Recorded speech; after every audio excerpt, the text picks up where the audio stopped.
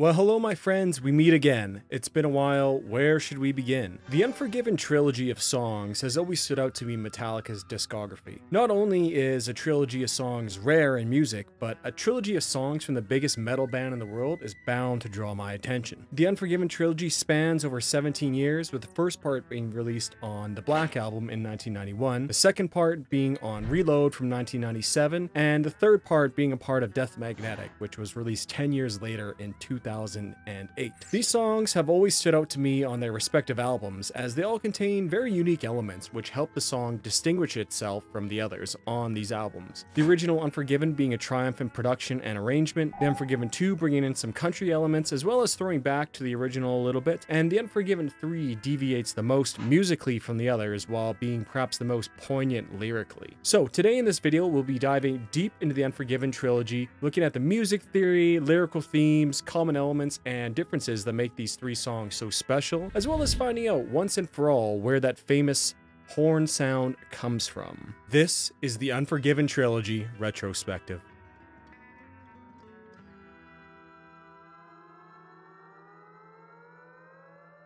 Before we begin, if you enjoy my content, consider supporting me on Patreon, like and share the video, and leave a comment down below telling me about your thoughts on the Unforgiven songs. I have a whole bunch of other deep dives on various other songs, which you can check out here, as well as a couple other videos on Metallica themselves. So please go check that out if you're interested. And without any further self-shilling, let's get into the meat of it here.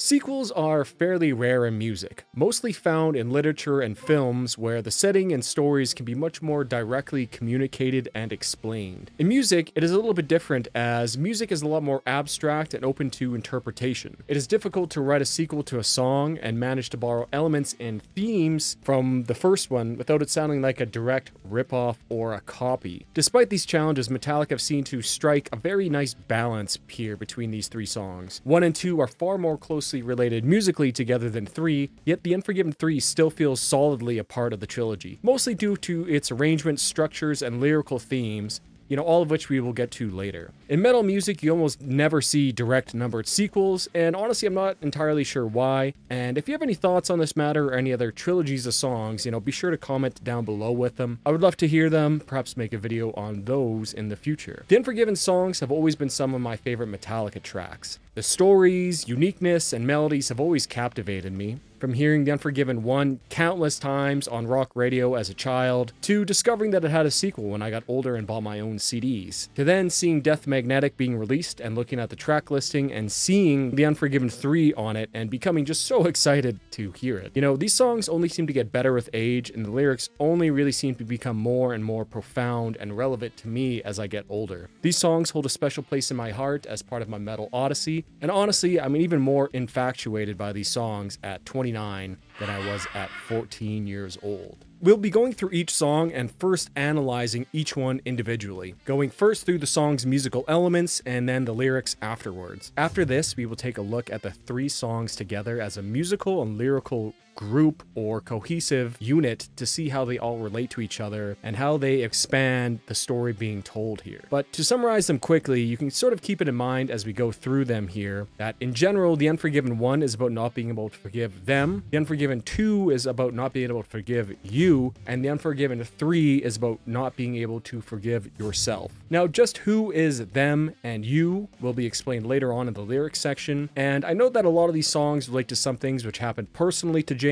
and we'll go through that later on when we look at them all together, but for the most part here, I'm just simply going to analyze these songs as they are. As in, what are the songs trying to tell us rather than trying to relate them to James's personal life experiences. These songs are strong enough to stand on their own and tell a story without needing to expand on the background experience of the songwriters. Yeah, like I said, I will touch on that later on in the video near the end. I will also not be discussing the music videos, as the Unforgiven 3 didn't get one, so to me there's no real point. Although I do find it curious that they didn't release a single cut of the Unforgiven 3. You know, edit it down to around 5 minutes, cut the intro, and you could easily have a good single. Oh well, anyways. And when we get to the end, we will take a big picture look at how all of them relate musically and lyrically. And just a final housekeeping note here, from here on in, to save me from repeating the word Unforgiven hundreds of times during this video, I will sometimes be referring to these songs as simply 1, 2, and 3. I know you guys are all smart enough to be alright with this, so when I refer to the Unforgiven 1 as 1, just know I'm not referring to the track 1 from And Justice for All, and if I do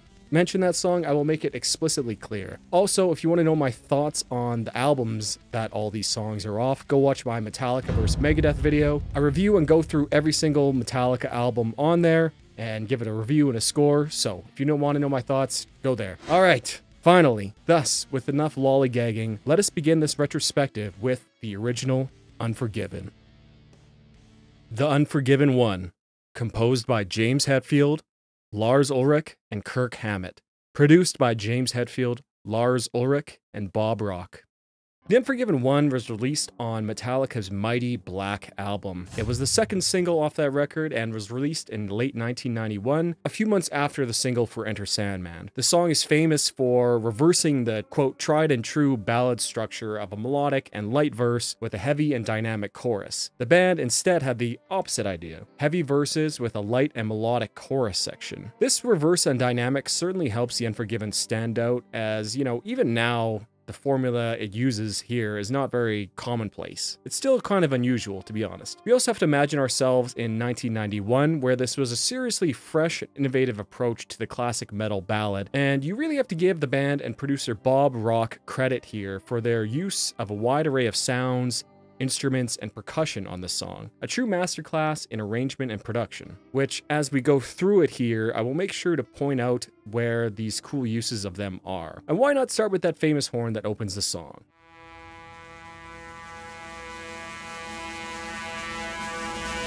Immediately recognizable, this lone horn sound slowly increases in volume before the track begins. A very unique way to start a song, one which was so iconic and memorable that Metallica would reuse it again for the Unforgiven 2. Now, where exactly is this horn sound from? There's some controversy and conspiracy over where this horn sound is and where it came from. Wikipedia suggests that Hetfield claimed it was taken from the 1960s spaghetti western, The Unforgiven, which, you know, would make sense thematically, but when you dive deep, the source cited for this, which was the classic album's TV show episode on the Black Album, the band does not even tell you where it was from. Top was lifted from somewhere and turned backwards so no one knows who or where it came from. What?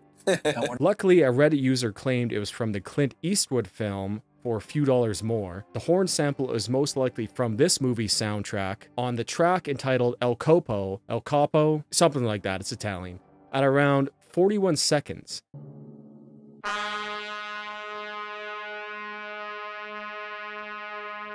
The horn here is sampled,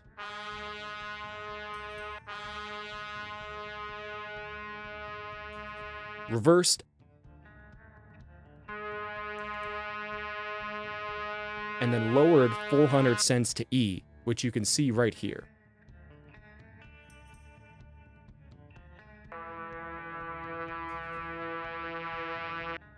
Combined with a fade in, and we have essentially a perfect match.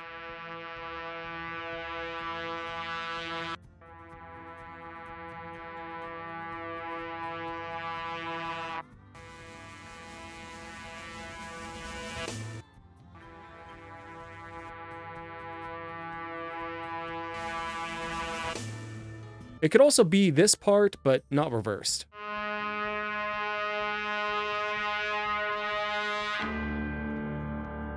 But in the clip, James said that it was reversed, so I am almost certain that this is the actual sample. This is where the Unforgiven horn was, for sure. But by far, this is the closest I have found. On the record, this horn sound is faded in, layered with a roll on the snare drum, which was not on the original sample, so Lars must have added it to give it some extra flavor. It sounds like there are two horns playing, really. The main one is playing an E and is by far the most prominent note, but it sounds like it is layered with another horn playing an A, which also happens to be the lowest two strings on a guitar tuned to standard. The horn sound sets the mood perfectly. It's dark, full attention due to these E and A notes, which is either in a perfect fifth or suspended fourth interval. It builds in volume along with the snare roll until the bell hits, which is layered with a full fourth snare hit, snapping us into the song.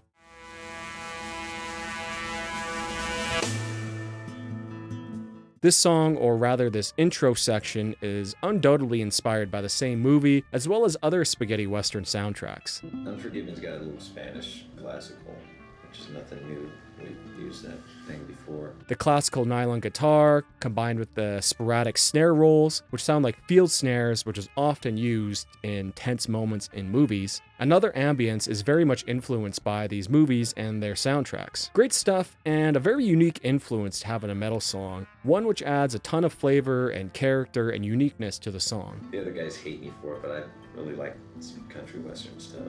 And I wanted to put it in somewhere, and I did. The nylon guitar plays an A5 add 9 arpeggio, which at the end of every bar is turned into an A minor arpeggio by simply placing his finger onto the first fret of the B string.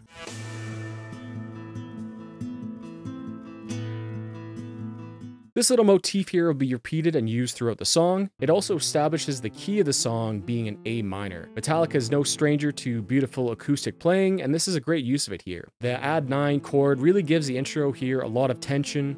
Great stuff, and it works well. Iconic. Excellent.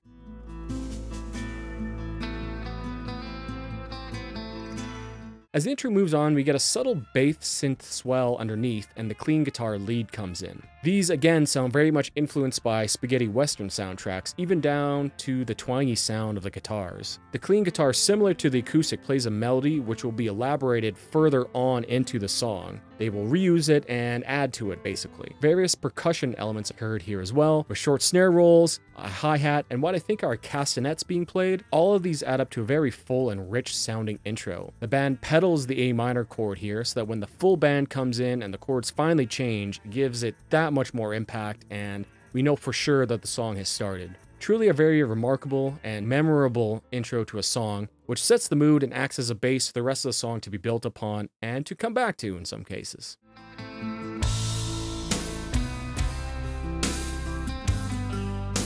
As the full band comes in, the nylon guitar plays the same A5 add 9 arpeggio, but slower before changing chords to the C. The lead twangy guitar elaborates on what it was playing before here as well, and this is just a very cool way to progress these ideas and these motifs. Masterful songwriting here, really. The chord progression goes A minor, C major, G major to E minor, which when phrased in numerical values is a minor 1, major 3, major 7, minor 5 progression. Which, remember this for later. However, the second time around, the band plays A minor, C major, G major, E major, changing the E minor chord into E major. The G sharp that is being played here gives the song an A harmonic minor feel to it.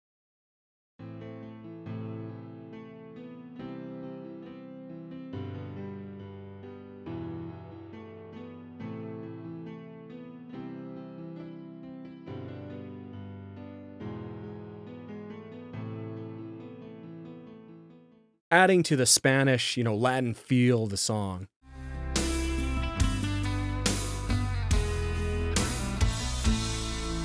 A small touch, but one that certainly elevates the song. Lars's drums sound absolutely gigantic, and as I mentioned in my previous video on Metallica vs. Megadeth, I legitimately think that this album has the best drum sound of all time, and they stand out even more in this song as there's a lot of softer, more acoustic parts that really lets the drums shine. Essentially, instrumentally here, the band is playing the chorus to the song.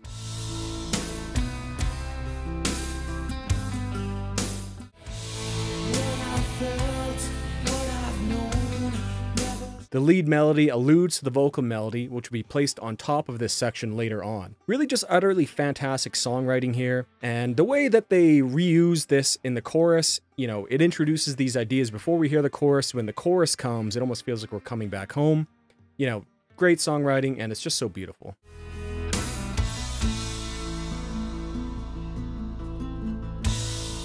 After this intro section, which contains the chorus, the band goes back to the opening motif briefly before the verse section comes in. The verse, as mentioned previously, is the heaviest part of the song, which is very different from most ballad arrangements where the energy is highest during the chorus or perhaps the solo section. Here, however, Metallica flips this dynamic and gives these verses the most energy.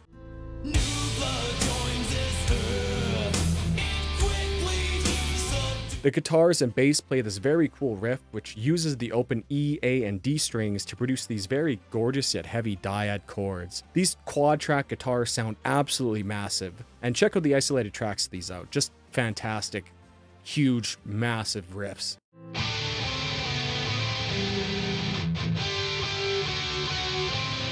And we get the first lines of lyrics from James here. New blood joins this earth, and quickly he is subdued. Through constant pained disgrace, the young boy learns their rules. With time the child draws in, this whipping boy done wrong. Deprived of all his thoughts, the young man struggles on and on. These lyrics are sung over top of the heavy verse riff, and together they produce some gorgeous guitar and vocal interplay, especially on the lines, and quickly he's subdued, and this whipping boy done wrong.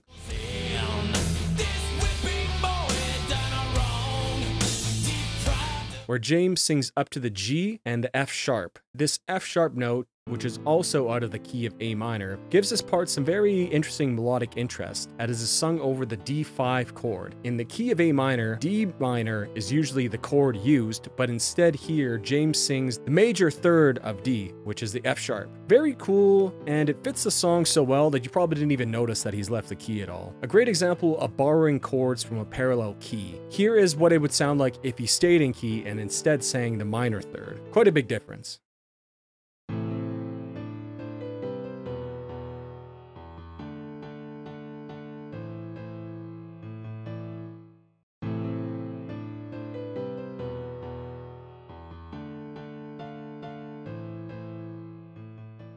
Like I said earlier, I will get to the meaning of the lyrics a little bit later, but a lot of these lines are very cool sounding and catchy on their own right, especially the two previously mentioned lines. Top was lifted from somewhere and turned backwards so no one knows who or where it came from. But that one sounded better than on this song here, and he's really just on another level here on this song. His voice is so powerful with a very gruff and aggressive undertone to it. Pain disgrace, the young boy learns their rules. You can really feel the emotions in his voice. Absolutely fantastic stuff here, and just great singing with a really gruff grit to it. Excellent. There's a shortened bar of 2/4 as the band moves into the pre-chorus.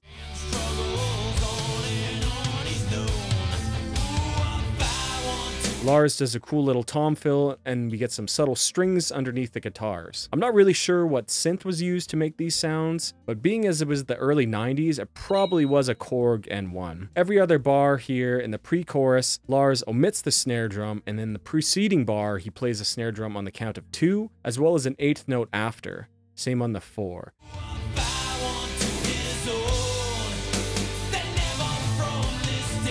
This gives the pre-chorus a much needed percussive differentiation drum-wise from the rest of the song. It's just a nice little touch, as essentially Lars is really playing the same drum beat the rest of the song. The guitars play a riff much more centered around holding power chords here in the pre-chorus, although during the little tom groove that Lars does, the guitars join and play this cool little descending pattern.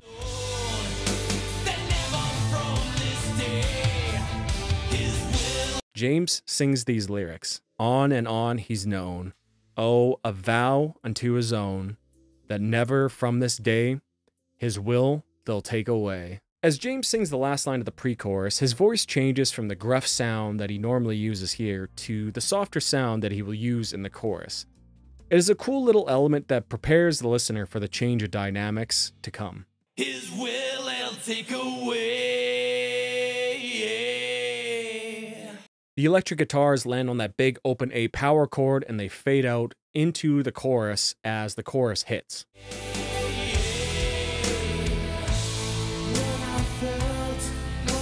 We've already discussed the underlying instrumentation underneath it here, and essentially the band is just playing the same thing as before, this time only with James's soft, vulnerable, and iconic singing over top of it. Percussion-wise, they also add small flourishes of a tambourine on every other snare hit. A nice touch to accentuate and add some extra rhythmic flair. James sings, "What I've felt, what I've known, never shined through in what I've shown.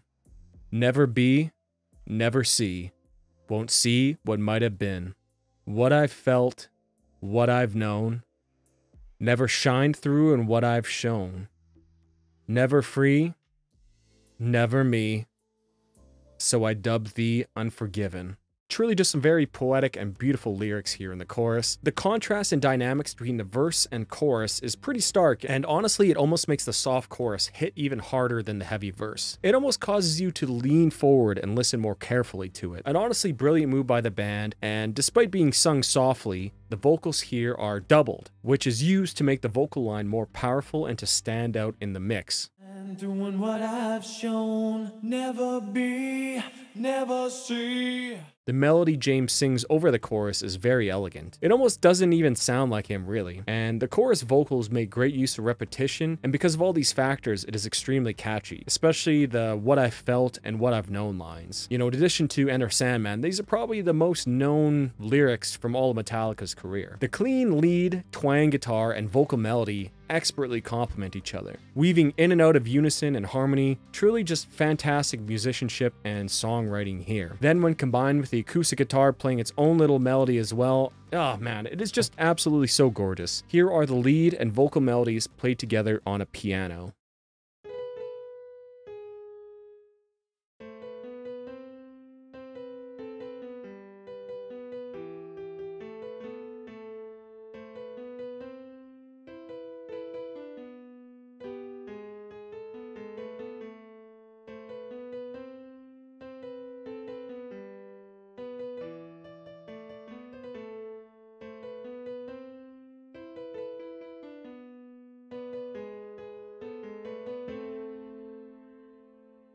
Now add in the acoustic guitar.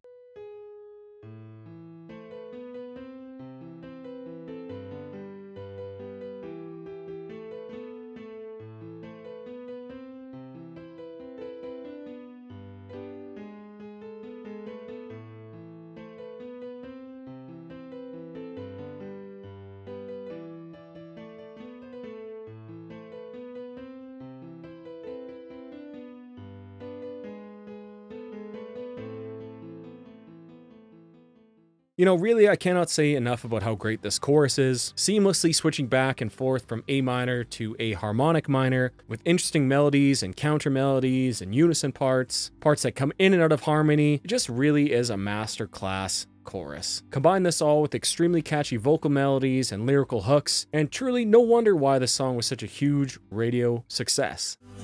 Never shine doing what I've shown, never free, never. The last line of the chorus, the hook of the entire song, "So I dub thee Unforgiven," is sung with a few layers here. First off, it is very poetic in prose. To me, it sounds like the main vocal line finishes on the A note and is harmonized with a lower octave in A, a low C note, which is the minor third of A minor, and another C a whole octave higher than that one. So I dub thee Unforgiven. So we have two A's and two C's. So as well as resolving the chorus back to its root key, it also acts as a very final way to resolve this chorus. Good stuff, and a great strategic use of vocal harmonies, which for the most part, the song is lacking in.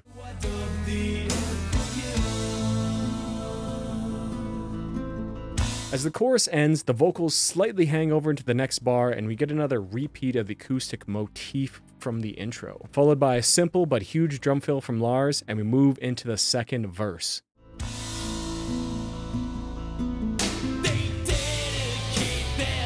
James sings the following lyrics. They dedicate their lives to running all of his. He tries to please them all, this bitter man he is. Throughout his life the same, he's battled constantly. This fight he cannot win. A tired man, they see, no longer cares. The second verse is pretty much the same instrumentally, besides Lars' snare fill as the bitter man he is line ends. Speaking of, you can really hear the venom in James's voice in this verse, especially on the line that I just mentioned. He almost seems to spit that line out, like, this bitter man he is.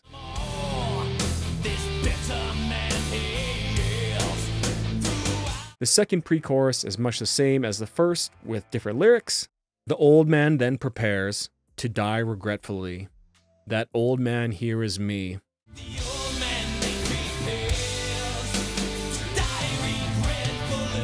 James again barks the lyrics out, and you can feel the emotion and anger in his voice. I find the line, quote, "The old man then prepares to die regretfully," end quote, to be an especially poignant, powerful line. Then the revelation that the old man is him, oh man, it's just very powerful and moving lyrics here. But there's a lot more layers to this section here, and we'll get to that later on, so stay tuned.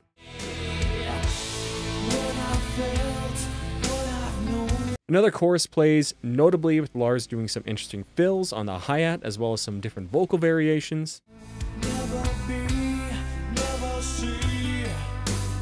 Before the chorus ends with a similar vocal harmony as the first, and we get a repeat of the acoustic motif intro again, although this time it is harmonized very subtly. You can really only hear it on the isolated tracks, but it's just a nice little touch.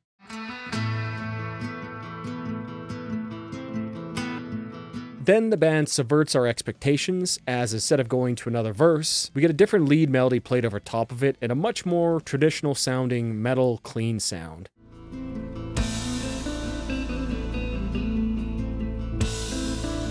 No longer the spaghetti western twangy sound, instead it sounds to me to be kind of very jazzy. Kirk plays a small little lead pattern before him, and the band plays an ascending melody right before the heavy guitars, drums, and bass all come back in under the solo.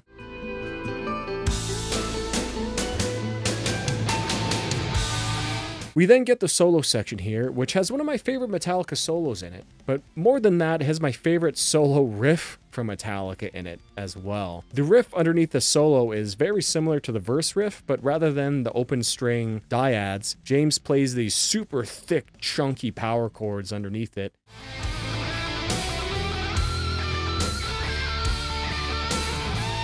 Complete with a very cool little guitar fill as well.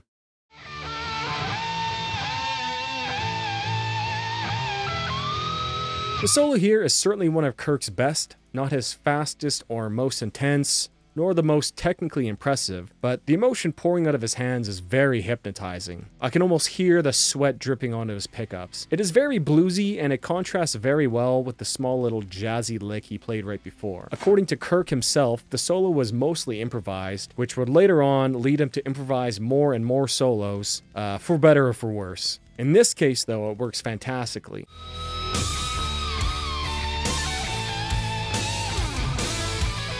The solo feels desperate and angry, almost like it is battling with these people which the lyrics speak of. Excellent stuff from Kirk Hammet here, and just, yeah, fantastic solo. As the solo continues, the pre-chorus is played again by the instruments, though this time with some extra strings added underneath as a nice little added touch. Lars plays with the feel of the rhythm here with these double snare hits, which is very similar to the pre-choruses.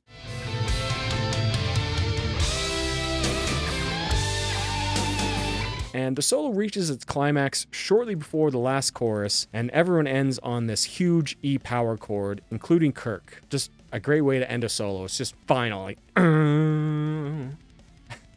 sorry.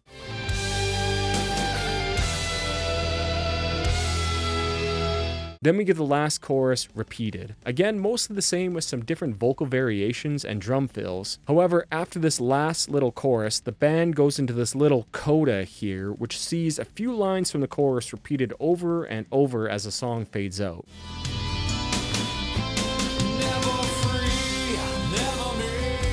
The way the song fades out gives the song a very unresolved feel, which is a nice little touch which relates greatly to the lyrics.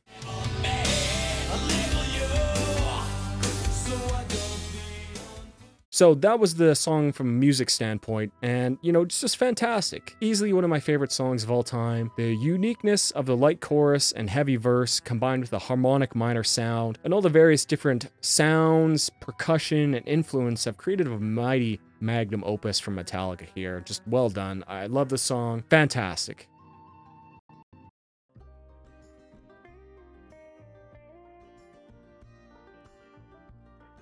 And so now that we've gone through the music side of the song, let us take a look at the lyrics here. As I alluded to earlier in the video, the Unforgiven one is I cannot forgive them. Well, who is them? In general, this them is the general term for society or authority figures. We could also view this as the general prevailing culture. This general them or society beats down people spiritually and forces them to conform. This process is essential for cultures and societies to continue existing. Individuals must be forcibly made to conform to the rules and mores of society, lest too many break these rules and the culture dies or society strays too far from its original form. You know, an object in motion wants to stay in motion. It's one of the laws of physics, which also applies to human beings and culture. And this happens to every single person in every single society, and those who don't are beaten, killed, jailed, or ostracized completely. This is a vital process for society, and the people who are most vigilant about ensuring the continuation and perpetuation of society are authority figures, religious teachers, and on a smaller scale, parents and friends also perpetuate this. For some people, conforming comes very easily. Social pressures can be immense, and simply submitting and becoming a part of the larger culture or society is only natural. However, for those who find themselves at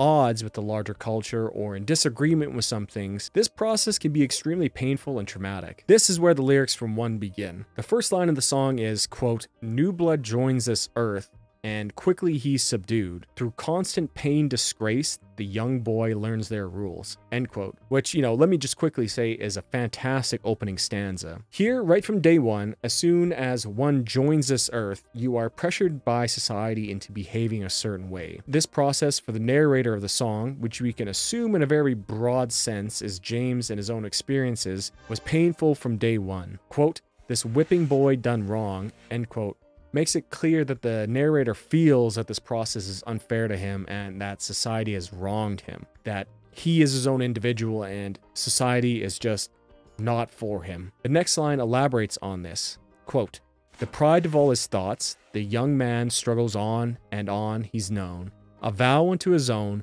that never from this day his will they'll take away," end quote. So here it seems that the narrator's true self, his internal being, is at odds with the culture that society and authority figures pressure upon him. And what happens when there is a threat to the order and stability of the culture? Well, it attacks it and attempts by force for it to conform. However, the narrator makes a vow to never relent to their pressure and to never let them take away his own will. This is paired with the heavy verse sections and the very angry, bitter delivery of James Hetfield give these lines extra venom. The chorus, which is repeated throughout the song several times, repeats these few lines over and over again, which are driven into our heads. Quote, "What I felt, what I've known, never shined through in what I've shown. Never be, never see, won't see what might have been." These lines are paid with the softer sections of the song. Essentially here, the narrator, perhaps in moments of self-reflection at night or in quiet at times, is lamenting at the loss of what might have been. Quote, "Won't see what might have been." What he has felt and known inside him was never reflected in the outside world. His internal beliefs were at odds with the social pressures around him, and because of that, his internal self or true being was repressed. He has to hide it deep inside. He will never see nor be what he could have been due to the mistreatment from society he received. This causes massive trauma to the person, and he makes a vow to never let them do this again. And these lines are repeated over and over through the song, which almost comes off as mantra-like. He repeats this to himself to keep himself strong and true to his inner self. Perhaps this chorus is just the vow he made to himself.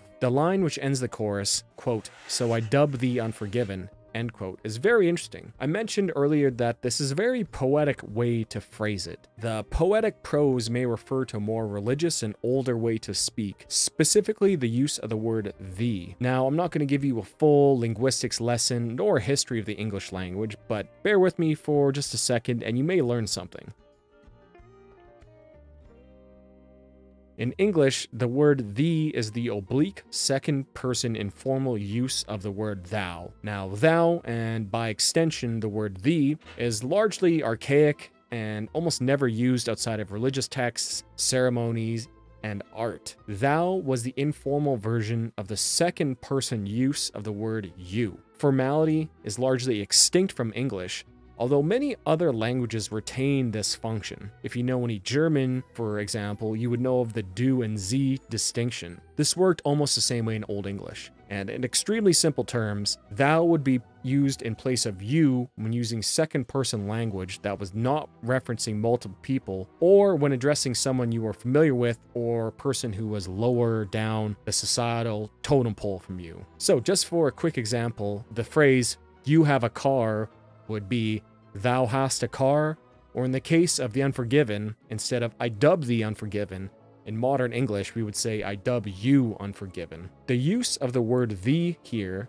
denotes that this is referencing a singular individual. You and thou would also be used to differentiate between singular, and plural. Think of you and you all today and y'all today, right? Or it is used in religious settings to denote a personal relationship with God. Think, thou hast given me the strength, just for an example. So the use of the word thee here is very interesting. Not only is it referencing a personal, intimate relationship, it also introduces religious overtones and gives us a sense of double meaning here. Is the narrator naming God Unforgiven for the punishment and pain of his life? Cursing him, essentially? Is he speaking to an authority figure directly? Or was this a line that an authority figure said to him? Think of a leader in society dubbing this non-conforming child Unforgiven and essentially giving up on him. It's a very fascinating line that has tons and tons of depth to it once you peel back the layers. So let me know what your thoughts on it below. To me, I believe this is the narrator remembering this event. It comes at the end of the mantra, this mantra which he repeats and gives him strength to endure the pain of being the unforgiven person. Mull on this, and I'll come back to it at the end of the lyrics section here. The second verse gives us more insight into the life and treatment of the narrator, how these people continue to attempt to control and seemingly dedicate their lives to ruining his. And despite all this trauma, he tries his best to please them all, despite how bitter their treatment has made him. This is a fight he can never win, a fight that we can never win. These societal and cultural pressures are inescapable unless you want to go live as a vagabond in the woods or something. Thus, until the very end of his life, the narrator endures the disgrace and pain, and in the end, he remains unforgiven and dies with many regrets. The narrator reveals that this old man dying is actually him, or perhaps he sees this old man as a premonition of his life. Perhaps this old man was another one of the unforgiven, and the narrator watching this happen sees his future in the old man. Seeing this old man dying with so many regrets gives him a different change of thought. Maybe, for example. Very thought-provoking lyrics here. The chorus repeats this mantra several more times again. Then near the end of the song, we get these repeated lines which reveal more about the line, so I dub thee Unforgiven. Quote, you label me, I'll label you, so I dub thee Unforgiven. End quote. These lines essentially give us some clarity to the question I posed earlier. They labeled him as unforgiven, so in turn, he will also never forgive them. He is unforgiven, so they are unforgiven. They wrote the narrator off for having his own will and for daring to have his own thoughts. Thus, the cycle continues, and during the narrator's life, he sees a future version of himself, this old man. He sees himself in this old dying man, who is also part of the unforgiven. The old man dies regretfully, but as the closing lines disclose to us, quote, never free, never me, so I dub thee Unforgiven. End quote. Freedom to do his own thing, then, is what is required to be himself. Thus, without this freedom, he can never forgive them. This relates a lot to the other songs on the Black Album, a lot of which revolve around the concept of freedom being the ultimate good, including the album art, but that is a topic for another video. Control or resistance to control is a very common topic in Metallica songs, and the Unforgiven one here is probably the most personal and internal representation of this. So, to summarize, the narrator was forced by society to conform. He was humiliated, disgraced, and whipped into doing so. Yet he could never do this. He could never conform, as he must be his own person to be free. Thus, when he is labeled as unforgiven, he then in turn will never forgive them for doing so. However, he sees an old man dying regretfully. This old man was a vision of his future, of what happens when someone lives their whole life unforgiven. This perhaps will spark a change in the narrator to not end up like this old man, which then sets the scene for the sequel, which we will get to right away.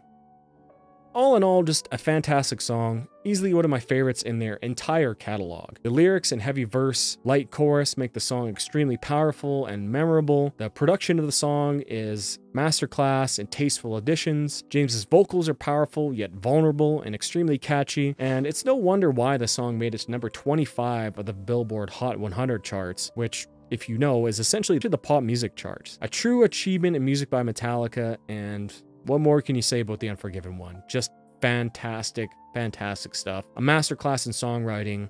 Bravo.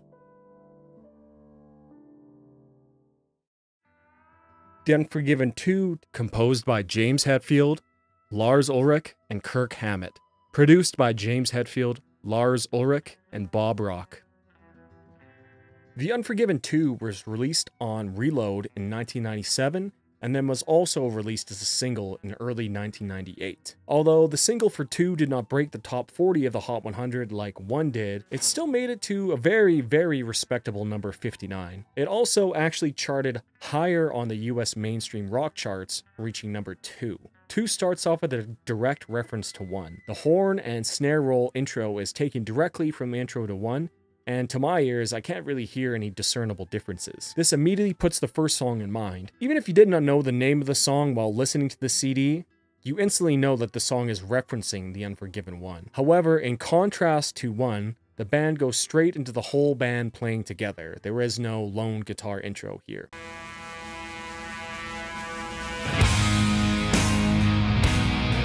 The transition from horn to intro section is a little bit jarring and not nearly as smooth as 1. This is due to the fact that rather than being in the key of A minor like the first song, this song is in the key of A flat minor. First off, it gives the song a darker feel to it, but it also helps differentiate it from the Unforgiven 1. This is accomplished by the band tuning a half step down to E flat standard guitar tuning. If you remember from earlier, the horn was playing E and A note layered together so that when the band is playing in the key of A flat, it does not flow as well or as easily as in 1. And perhaps this was intentional. I mean, easily they could have lowered the horns 1 semitone and would have been in the same key, but in a way, the jarring transition works to differentiate the song completely from 1. You know, like saying this is not the same song. Either way, the song starts with the band playing a short little riff passage with power chords and Kirk playing octaves over top of it.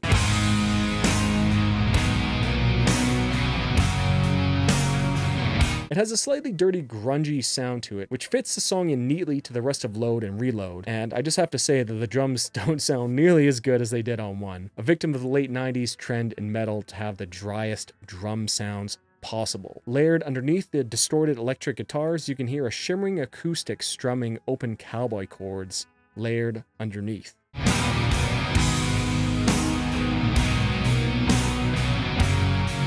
The intro section plays for 4 bars, and similar to 1, we will see this intro motif used again and again throughout the song. A nice little callback to 1 without it being too obvious. Then with the cymbal choke, the band stops and we get a lone clean guitar. This guitar has a ton of country twang to it, and honestly, I love it.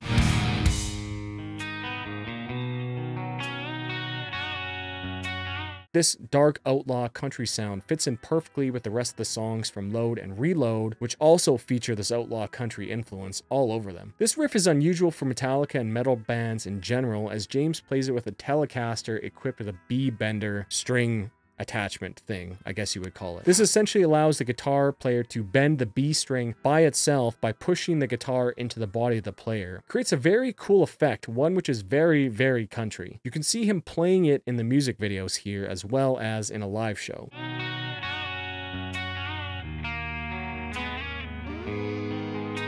The device allows the user to bend the B string independently and always to the same note, which is a full tone higher in pitch. It almost gives the sound of the Telecaster a pedal steel flavor, and James uses this to great effect here, especially as here before the verse starts, it is just the lone guitar playing, so it really gets its own chance to shine. The lone guitar gets 4 bars to itself, and halfway through this guitar intro, we get a little lead melody from Kirk. It sounds like there's an octave doubler pedal effect maybe on this melody here.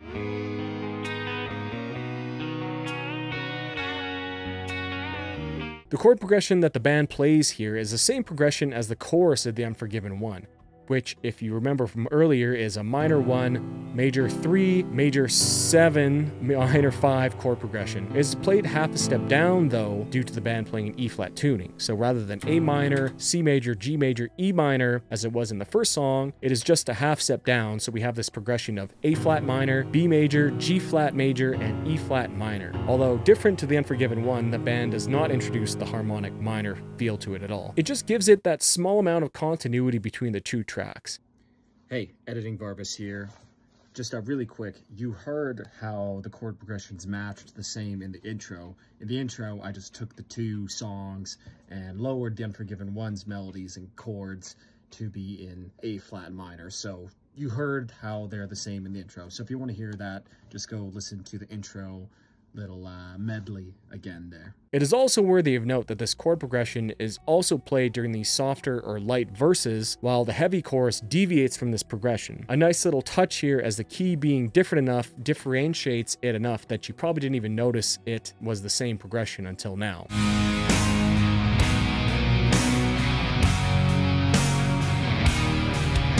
Which, speaking of, the band decided to drop the light chorus heavy verse gimmick for the Unforgiven 2. A decision which I respect, as the songs would probably be far too similar if they did the same thing over again. Although they do bring this idea back for 3, but we will get to that in short order. Lay beside me. James sings, "Lay beside me and tell me what they've done, and speak the words I want to hear to make my demons run. The door is locked now, but it's open if you're true. If you can understand the me, then I can understand the you." His vocal style is much different from the Black Album. He is singing in a lower register first of all, and there's much less grit in his voice. James's voice was damaged during the recording of the Black Album, specifically the cover of So What. This led him to finally get a vocal coach and a rehab program. Both of these things will change a person's voice, and while his singing voice is a lot more polished than previous efforts, I find that it misses a lot of the personality and untrained aggression from the Black Album. On this song, his voice is a lot more vibrato, and he slides around between notes a little bit more. Words I wanna hear to make my demons run. You can definitely tell that James was influenced vocal-wise by a lot of the grunge singers of this era in music. Although he never goes full Jarl, but he does use a more nasally approach as compared to the throaty Black Album. We'll get to the lyrics at the end here, but I like the little callback to one. Quote, "If you can understand the me, then I can understand the you." End quote. This here is pretty much an explicit reference to the, quote, "You label me, I'll label you," end quote line, which is a nice little touch. After this first verse stanza, the band then goes back to the opening intro motif. Although this time, James is simply playing a clean guitar pattern, while Kirk and the rest of the band plays the same thing as before. And understand the you. Similar to the Unforgiven one, the band uses the intro motif often and throughout the song, a pattern which also continues into the Unforgiven 3. The second part of verse 1 here adds a very interesting effect-laden picking pattern in the right speaker. Under wicked sky, through black of day. It's an interesting pattern, mostly just picking chord arpeggios, and it's pretty hard to hear, but you can hear it in the isolated tracks quite well.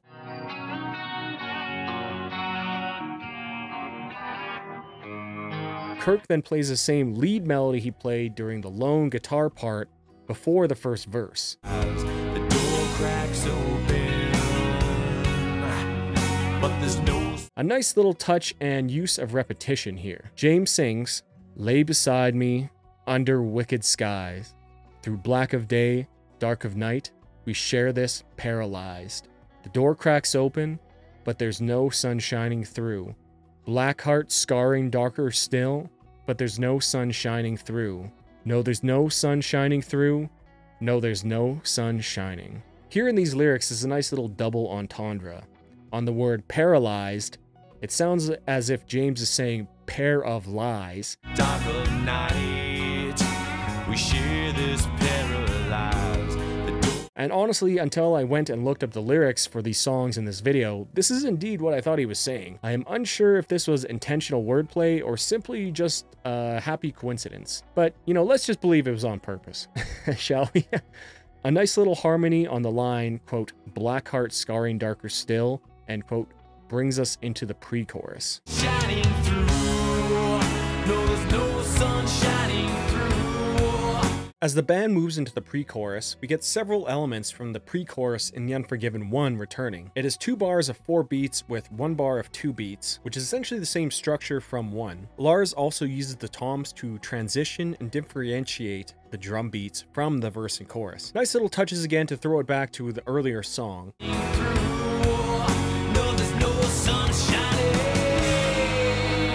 You can also hear some strings being played in the background, but they are extremely subtle and barely audible. Just a nice little touch though. As the chorus for 2 comes in, we're immediately presented with another throwback to 1, with the lines, quote, "What I felt, what I've known," end quote.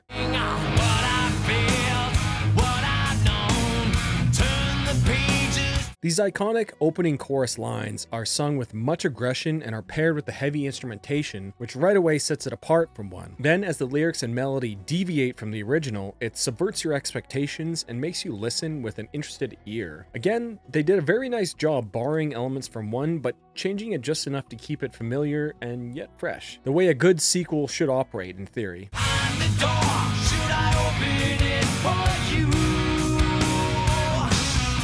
Again, as in 1, a tambourine is used as extra percussion here in the chorus, as James sings, "What I felt, what I've known, turn the pages, turn the stone.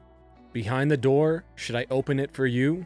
Yeah, what I felt, what I've known. Sick and tired, I stand alone. Could you be there, 'cause I'm the one who waits for you? Or are you unforgiven too?"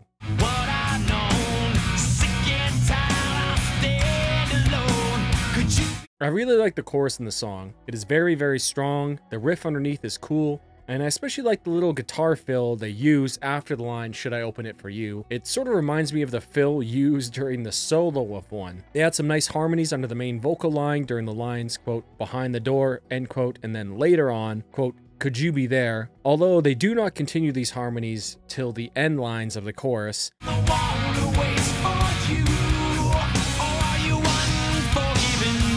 In contrast to 1, the harmonies end here and the end line is not harmonized, which on the Unforgiven 1 was the only harmonized line of the chorus. Nice little touch. As well as another little differentiation, the lyrics on the Unforgiven 2 start on the downbeat rather than on the Unforgiven where they start on the upbeat. I really like the vocal delivery of the line, quote, "Sick and tired, I stand alone," end quote. James delivers it with some serious bitterness in his voice and kind of brings back some memories of the Black Album. The chorus ends with another homage to 1, although this one, is very obvious.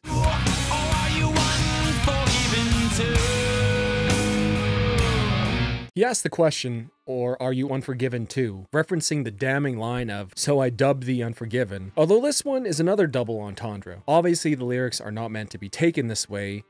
You could see it as the Unforgiven 2, as in the number 2, and I think this choice in line was a little tongue-in-cheek here. But it's a good and catchy ending line, made all the better with this double meaning. I wonder if this one line was what the entire song was written about. A good hook which references the original but gives us more to go with. He thought to himself, "Are you unforgiven too? Unforgiven too?" I don't know, who knows. The band then goes back to that opening intro motif once again before moving into the second verse. Come lay beside me. The second verse here omits the clean country picked riff from earlier, instead replacing it with 2 effects-drenched guitars playing different melodies. The guitar in the right speaker is playing this pattern, which sounds a lot like the opening guitar pattern to Dream On by Aerosmith. These sort of pulsating chord dyads with a note in between to complete the chord. It's very cool. And the guitar in the left speaker is playing this nice little melody, which sounds like it's being both volume swelled and wah pedaled.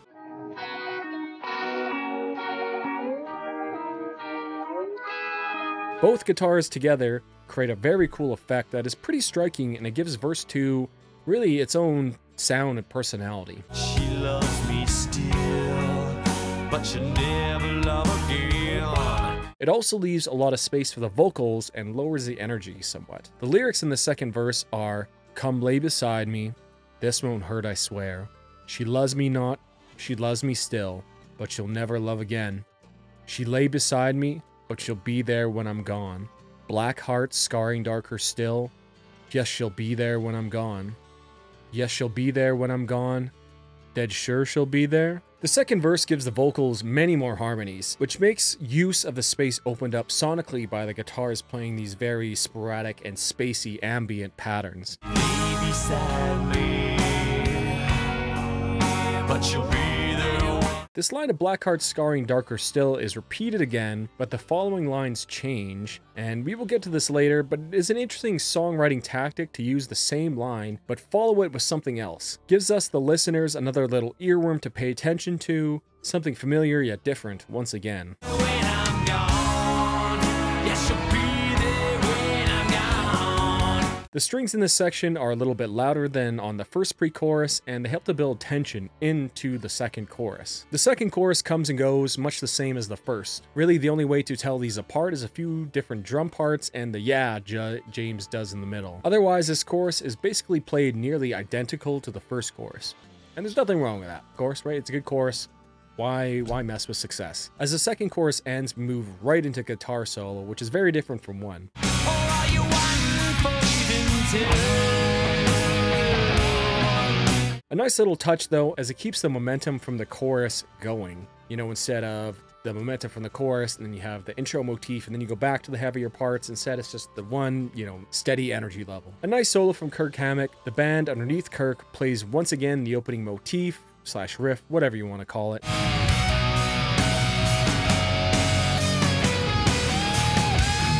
As the solo moves into its second section, the band builds up in intensity. Lars plays a double time pattern on the ride, complete with as many tom fills, as James and Jason play the chorus riff underneath.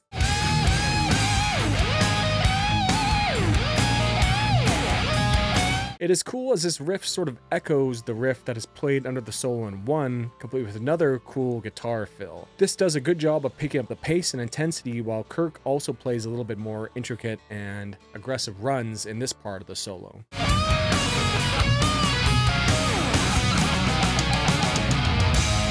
As the solo ends, we essentially get a full repeat of the opening motif / riff, complete with the same octave lead pattern, just with different drum patterns. It even ends on the same cymbal choke to the lone guitar.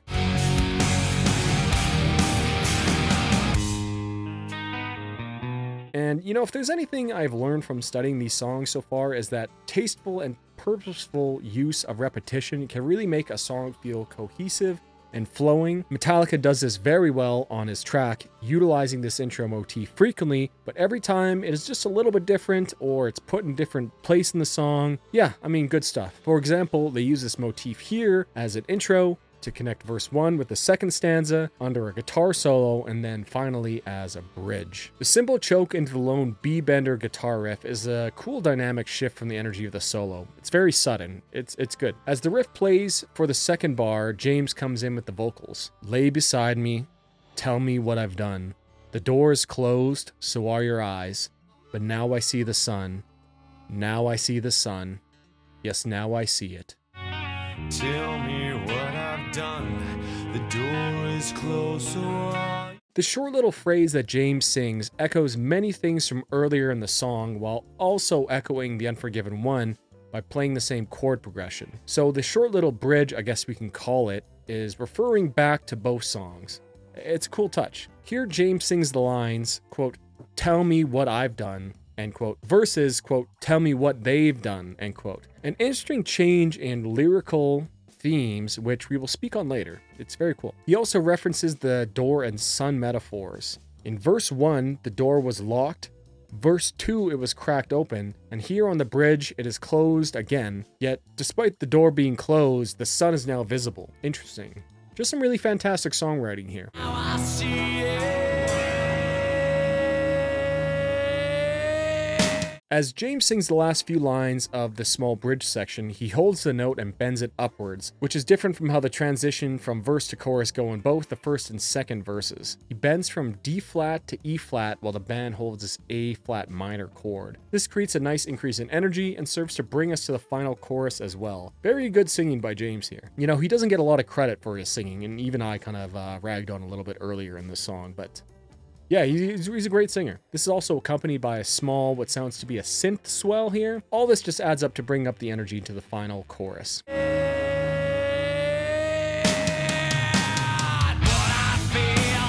As the third chorus plays out very similarly to the first two, we get a beat switch up on the second half by Lars. He plays this sort of syncopated double time on the snare and crashes before giving us a nice fill into the extended chorus outro or coda.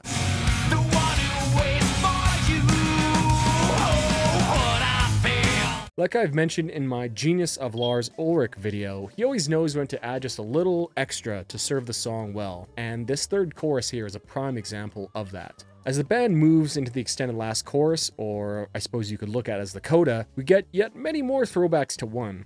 In the right speaker, we get the iconic twangy riff ringing out of the background. Of course, though, this time it is played a step down, but the production on the guitar sounds to be pretty much the same as in 1.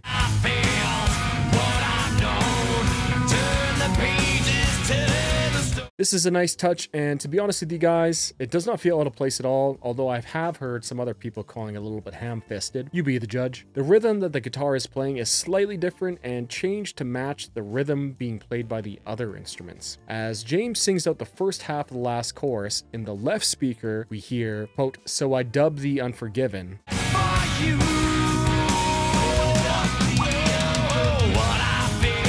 Almost like it is a memory from his past. A nice little touch to tie it all together. James sings a slight variation in the last half of the chorus here. "Oh, what I felt, oh, what I've known. I'll take this key and I'll bury it in you, because you're unforgiven too." He gives it some extra sauce here, singing some variations on the melodies.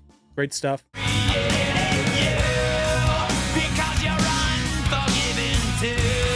We also get in the right speaker another throwback or another melody we could think of with the line, "You label me, I'll label you" lines, which are taken directly from the Unforgiven 1 again. And it all works together really, really well in my opinion. Great songwriting, and I love how the coda brings back all these subtle small touches that the band played in the Unforgiven 1 and brings them all back and brings them together in this cohesive unit. And as the coda plays out, we get yet another throwback, but mixed with a little bit newer stuff. "Never free, never me, 'cause you're unforgiven too."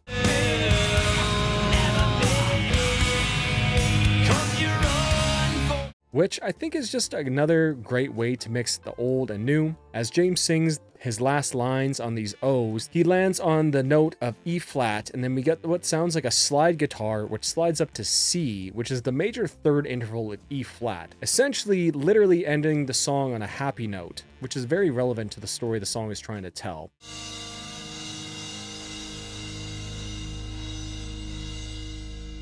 All in all, The Unforgiven 2 is easily the strongest track off Reload in my opinion, blending Metallica's sound with more grunge and country influences very well. In addition to that, the band manages to write something fresh while also retaining lots of elements from The Unforgiven 1. It feels like a solid sequel. They feel related but not the same, familiar yet new, and most importantly, The Unforgiven 2 sounds like it's part of a cohesive unit with The Unforgiven 1. Great stuff.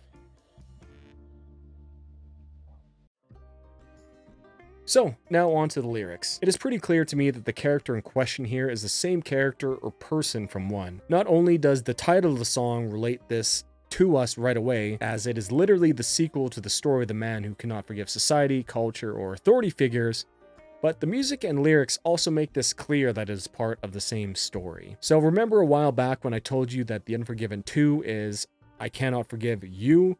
Well, who is this you? Is it the same character from The Unforgiven 1? Then who is this you that he cannot forgive? Well, to me, the song tells the story of the man finding someone who is also forgiven, someone who has also shared similar experiences with culture and society, damaging them and painting them, disgracing them. Yet, despite the fact that they are unforgiven, this person is also a part of society, as we all are. So despite the shared experience and trauma, he struggles to forgive this person as he has shut himself off from society, shut himself off from everyone else, which includes this person that he finds common ground with. Let me explain further. This struggle is mentioned many times with the door and key metaphors that are used throughout the song. The door here we can look at as his defensive reaction from the trauma that he has suffered. Doors are gateways to other spaces, and behind this closed door, he hides himself away from others. It is a self-preservation response from the trauma he experienced, and his vow to never let his own will being taken away. We can look at this metaphor as the struggle to open yourself and your heart to others. after being hurt. The lyrics detail how the two characters here relate with each other and find common comfort in the shared experience that they have had. Quote, lay beside me,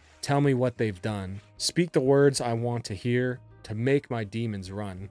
End quote. The line, speak the words I want to hear to make my demons run, is very, very powerful. A fantastic poetic line. The line here indicates that not only does the narrator want to find comfort in someone else, but he wants to comfort them in turn, finding comfort within each other, so to speak. However, he uses the words, quote, I want to hear, end quote, which indicates to me that he is still closed off. He believes that these words may not be true, but he wants to hear them anyways, showing his desperation. He wants to hear these words spoken to him, even if they are untrue. Yet, it is this mistrust to everyone that makes the door to himself remain closed. Quote, the door is locked now, but it's open if you're true.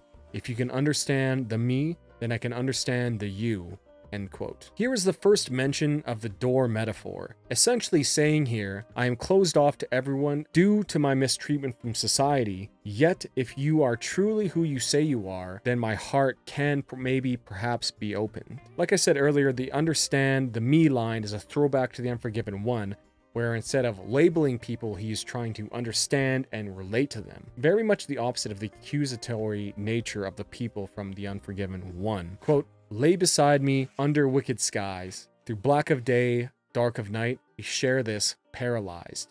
End quote. Here they reuse the lay beside me line. Laying beside someone is usually a very intimate body position, saved only for lovers and family members only. You know, for the most part, of course there are exceptions. The two of them lay together, quote, under wicked skies and dark nights, end quote, which essentially is the metaphor for society, culture, or authority. These dark skies, black nights, and dark days represent the overbearing nature of the societal forces looking down on the unforgiven, darkening their future, darkening their horizons, blocking out the sun. Great metaphor here, and when you combine that with perhaps the unintentional double entendre that I mentioned earlier on paralyzed, where they are both paralyzed by the pressure society places upon them, but perhaps they also relate to each other with their, quote, pair of lies, end quote, which again could be looked at as the mistrust that the narrator has still. Intriguing lyrics here, and let me know what you guys think. Is this double entendre intended, or am I just crazy? Am I hearing things? Do you hear this too? Leave it down below. Quote,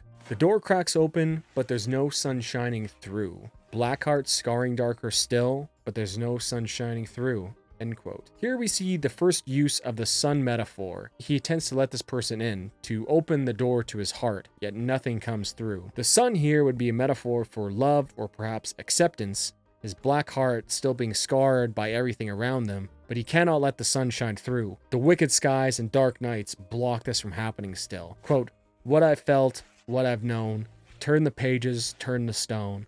Behind the door, should I open it for you?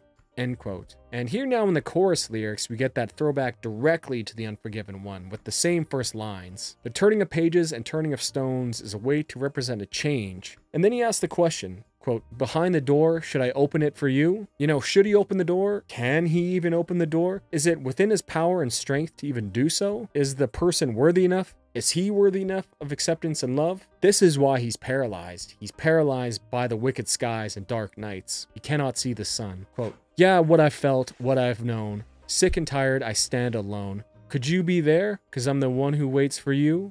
Or are you unforgiven too? End quote. Here the narrator confesses to us that he is sick and tired of being alone. The unrelenting pressure to conform has worn him thin over the years. Perhaps he remembers the old man from the Unforgiven 1, the one he saw die with many regrets, and he does not want to be like him. He is waiting for someone. He is waiting for a true person to open the door to his heart. He asks, are you unforgiven too? Again, I mentioned the double entendre here. He asks if they are unforgiven, but it is also the title of the song, The Unforgiven 2. And by posing this question, are you unforgiven too? He's asking, are you like me? Can you let other people in too? Are you true? Are you unforgiven too? Essentially, there's a lot of meanings packed into that one small line, which is a very common trend here in these Unforgiven songs I've started to notice. The second verse sees the narrator now inviting the other person to be with him. Quote, come lay beside me, this won't hurt, I swear. She loves me not, she loves me still, but she'll never love again. She lay beside me, but she'll be there when I'm gone.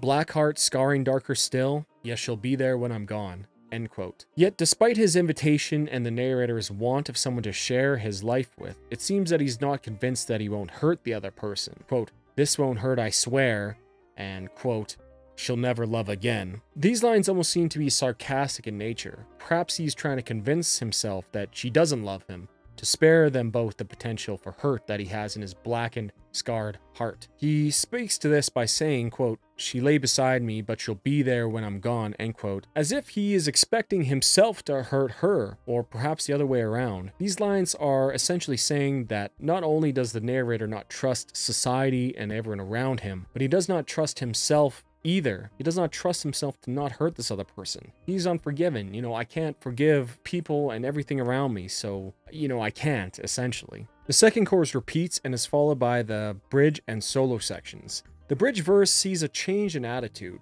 no longer asking what they've done, but now it is what I have done. A great distinction and evident change within the narrator, which I think is represented by the guitar solo. This internal battle between himself vowing to stand alone and wanting to forgive society and to let someone into his heart. Yeah, it's a great solo, and I think it does a great job of representing this challenging battle within the narrator. Sorry, one less interruption. I just realized I did do a good job of explaining it. The solo does a really good job in this song of representing this internal battle, especially the build-up and how it gets more intense once the chorus comes. You know, the chorus in the song is asking all these questions, so playing the solo over top of the chorus riff, it references these sort of questions that the lyrics are asking, and the solo is trying to answer them in a way, but can they be answered? Can he have a change of heart? You know, we'll have to find out. Quote, lay beside me, tell me what I've done. The door is closed, so are your eyes, but now I see the sun. Now I see the sun. Yes, now I see it. It seems that in this bridge, perhaps from his own doing, he has to hurt the other person in some way. A trauma response, so to speak. Yet seeing how he has hurt this other person and how she has now closed off to him, quote, the door is closed, so are your eyes, end quote. He has revealed to him the truth of the matter. He wants love. He wants acceptance. He can see the sun, you know, love and acceptance represented by this sun metaphor, which contrasts with his blackened, scarred heart, wicked skies, and darkened days metaphors, which means the society around them. She is his sun. This is combined musically with a lone guitar bridge. It gives this whole small little bridge, to me, the feeling of a sunrise, or perhaps the sun coming out from behind the clouds. It works very well together and paints a very vivid picture. As the chorus repeats again, he asks the narrator the same questions. Yet when the chorus repeats for the last time in the coda, he makes his decision. Despite this, the memories and trauma from his past still haunt him, as evidenced by the lines and motifs and instruments from the Unforgiven 1 sort of being played back and forth in the speakers around him. You know, this represents the previous trauma echoing through the song and his mind. Here he finally stands that this person is just like him. She is part of the Unforgiven. Quote, I'll take this key and I'll bury it in you because you're unforgiven too, end quote. He takes the key to the locked door to his heart and he buries it within the other person. This is extremely powerful imagery. Burying something usually denotes death in some way, the burial of a person or idea, for example, and by burying the key to his heart in this other person, it represents the metaphorical death of the old narrator. He realizes that him locking himself away is hurting the other person and he cannot stand it. The narrator commits himself fully to the other, as the key is now buried within her. And rather than asking if she's unforgiven too, as was the case on the previous choruses, he now states that the reason for committing himself is because she is unforgiven too. They are both unforgiven, and now they will be unforgiven together. The song then ends with the major chord, which to me indicates a happy ending where the two unforgiven souls are united and find comfort, love, and hope with each other, at least for now. Thus, The Unforgiven 2 details a story of how the narrator finds it hard to forgive the other person. All his life he has been hurt by society, so when he finds this other person, who he finally relates to, he has to search within himself to forgive her, to let her into his heart. It is difficult as he made a vow to never let his own will be taken away, yet is letting someone else into your heart not breaking this vow? How can he forgive society and by extension her when he has this vow still in place? Represented by the pain solo, he comes to the realization that of course he is tired of being alone and the love and acceptance he finds in this person is actually what he wants. If he doesn't go with this person, he is actively hurting them and being the problem that he wants to escape from, being part of the dark skies, hurting the sun and closing the door off to her. Thus, he buries the key to his heart in her, and they become unforgiven together, united souls. The Unforgiven 2 is a fantastic sequel to The Unforgiven 1, taking familiar elements and lyrical themes and expanding upon them, referencing the previous song without it being cheesy or ham-fisted. The story picks up on some interesting questions of trauma and how it can reverberate through one's life. Yet, despite this trauma, with enough love and acceptance, even the unforgiven do not have to be alone. It is possible to unlock the door of their hearts and to forgive the world enough to allow yourself be loved, especially when you can find common ground and bond with the common trauma and experiences that you have had with another unforgiven person. Really just an excellent song, fantastic lyrics and themes, poignant questions, just fantastic work by Metallica. My favorite song off Reload easily, great stuff. The Unforgiven 3, composers James Hetfield, Lars Ulrich, Kirk Hammet, and Rob Trujillo. Producers Rick Rubin. Alright, so finally, we are on the third and final part of this trilogy. The first Unforgiven song to feature a new member of the band, this time with Rob Trujillo on bass. Released on Death Magnetic, The Unforgiven 3 is the most different musically of the three, notably with almost none of the common motifs from 1 and 2 being found here. These being the What I Felt lines, the twangy guitar melody, and perhaps most importantly, the opening horn sample. However, despite this, structurally, The Unforgiven 3 is actually very close to 1, almost exactly the same. They return to the heavy verse, light chorus gimmick, one which I always enjoy and find very interesting. Here, despite the horn being missing, the opening piano, strings, and horns section replaces the horns. 3 then contains an opening lone guitar motif which gets repeated throughout the song before being expanded upon, which is similar to 1, and as we go through the song I will point out how similar it is in structure to 1. Really the only difference structure-wise between the two is the expanded intro, expanded verse section, expanded solo section, and then shortened outro, but like I said, I'll mention this as we go through it. One thing which I will mention before we get into the music, so I do not need to mention it again,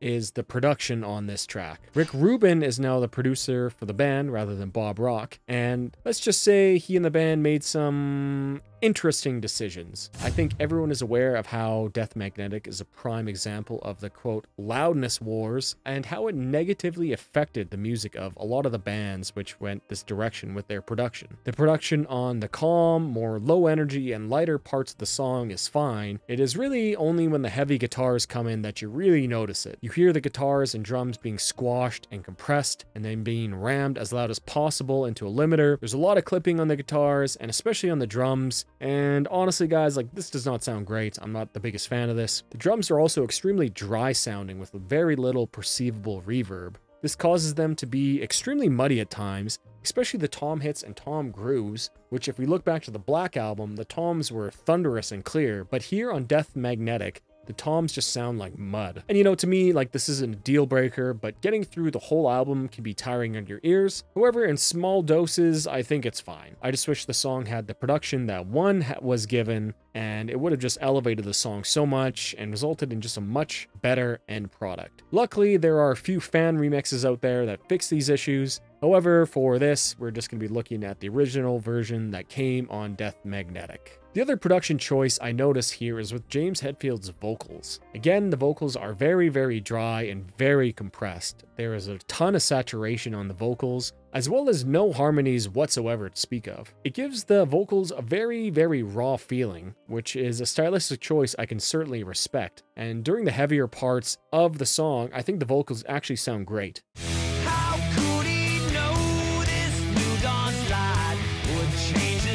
They stand out and are very clear. The saturation gives them a lot of edge and aggression, and it just sounds really good in these parts. However, during the lighter parts of the song, I wish the vocal production would have been different. You really begin to notice how saturated and distorted and compressed they are during the chorus. This is when the heavy guitars go away and you're left only with the clean guitars. Search for seas of gold.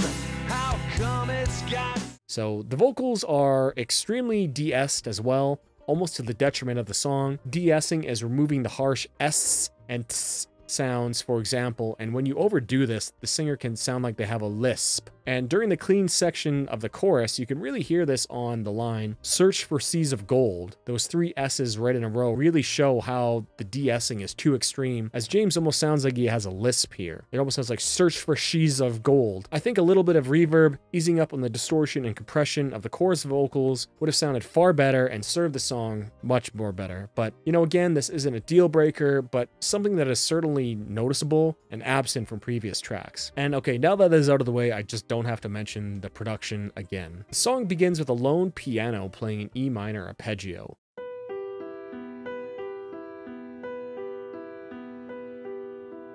This song is in the key of E minor, different from both 1 and 2. The piano melody is interesting. It does not really sound like it, but the piano strings and brass that come in are actually playing the same chord progression as the chorus of 1 and the verses of 2. That is, if you remember, the minor 1, major 3, major 7, minor 5 progression. Except here, it is an E minor and with completely different instrumentation. Here they play E minor, G major, D major, and B minor. A nice little homage to the other songs, which is not obvious at first listen.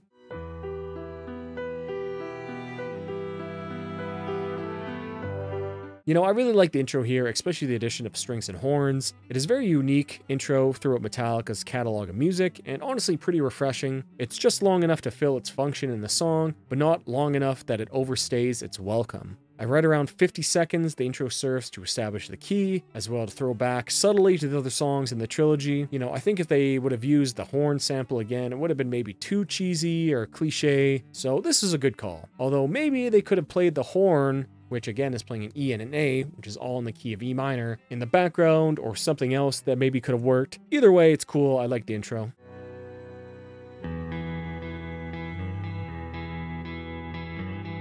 Piano and strings linger on the 5 chord, which is A minor, as we get a clean guitar playing this octave pattern on the low E and D strings, before James hammers on the F sharp and G notes on the low E.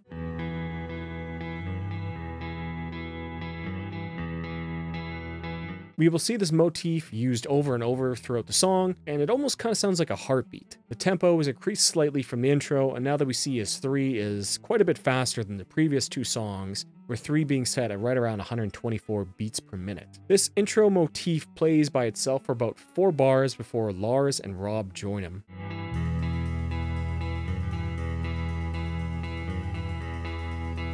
Lars is playing the ride cymbal here in the intro, which is a rarity for later Metallica songs, which you can see my video on why does Lars Ulrich hate the ride cymbal for that. The bass simply plays the low E. We move into what instrumentally is the chorus, which is again similar to 1, that they introduce the chorus instrumentally before the vocals come in later on. Very cool.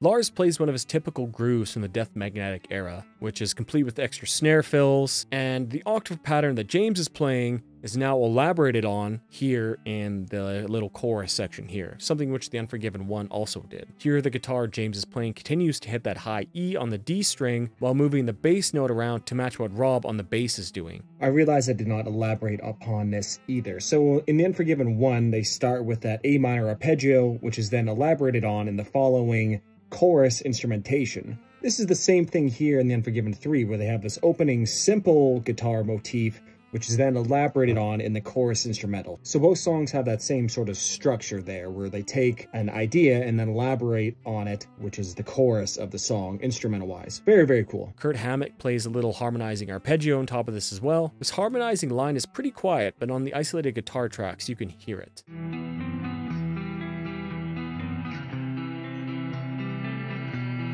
Another interesting note, which again throws back to the Unforgiven, is the use of the major 7 interval here in the song, which gives it a harmonic minor feel. They only briefly land on this note, which is D sharp, but is enough to give that small flare of harmonic minor feel to it, which again, the Unforgiven 1 also did.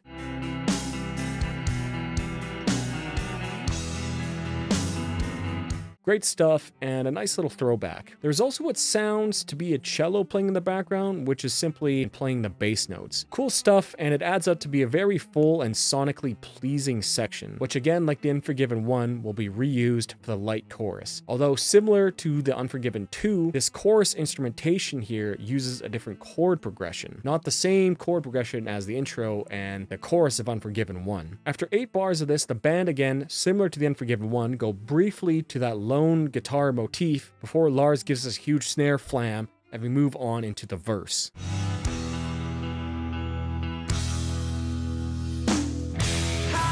This verse riff here is probably in the top 5 Metallica riffs of all time for me. It's just so groovy and heavy and melodic all at the same time. I just love it.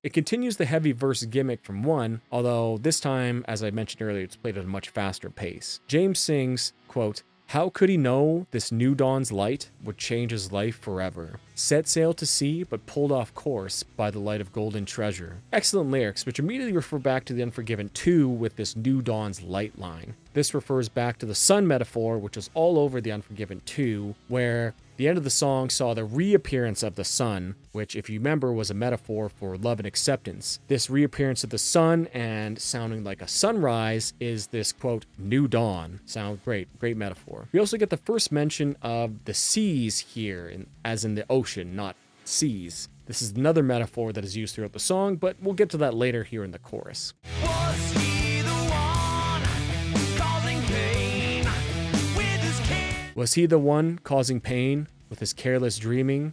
Been afraid, always afraid, of the things he's feeling. Excellent lyrics, and as usual, we will go through them together at the end, but I also really like the careless dreaming line, and when combined with the vocal delivery, makes it very powerful. James here is singing in a much higher register than the previous 2 songs, despite the key being moved down to E. This contrast works well as it gives the verses a really unique sound, and the higher pitched vocals give more energy to the actual singing. Higher notes are always registered as being louder and more filled with energy. The band lingers on specific notes here on this verse, which again, surprise, surprise, reference the common chord progression between each of the songs, which again, if you remember, is that minor 1, major 3, major 7, minor 5 progression.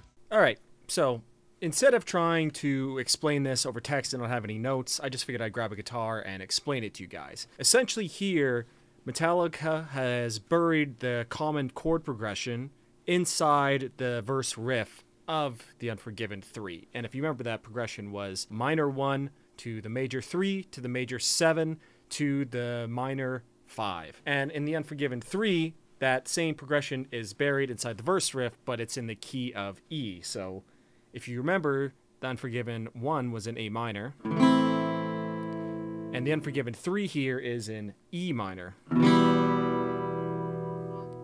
So that 1, 3, 7, 5 progression simply just changes notes, and they bury it inside a riff. And the riff goes like this.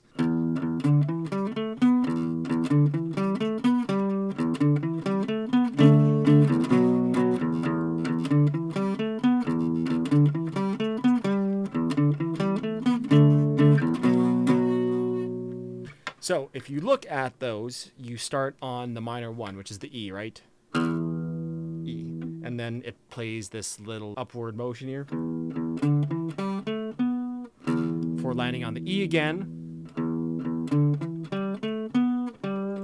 before it plays the G. Now G here is the 3, right? G, you'd have the G major would be that major 3 of E minor, right? So then you hit the G. Then it plays that little riff thing again.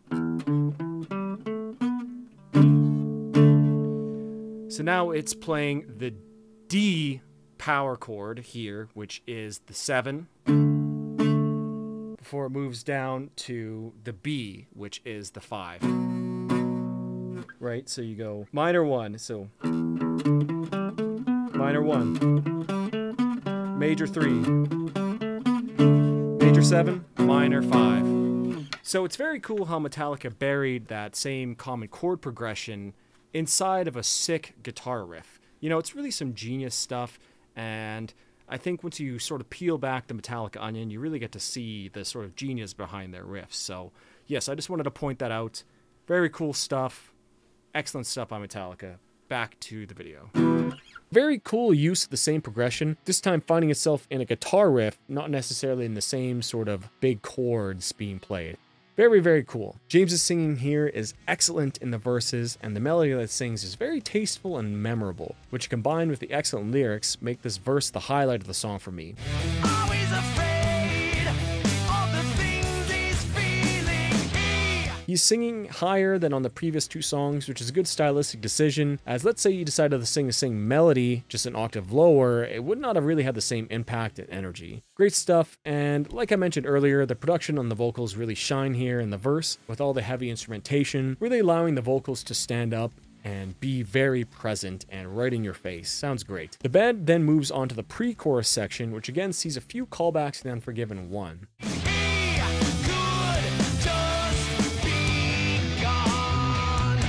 The guitars play power chords, and then on the following bar, they play a descending pattern, while Lars matches it with a tom pattern. This is essentially the same structure as the pre-chorus from 1, except here they do not have a few bars of 2/4 time, they just omit those. I like this little throwback, and it feels natural and forced, and the little descending pattern that they play is worthy of note too, as they use a descending chromatic pattern, which gives the riff a very off-kilter, or perhaps menacing, or lost sound to it.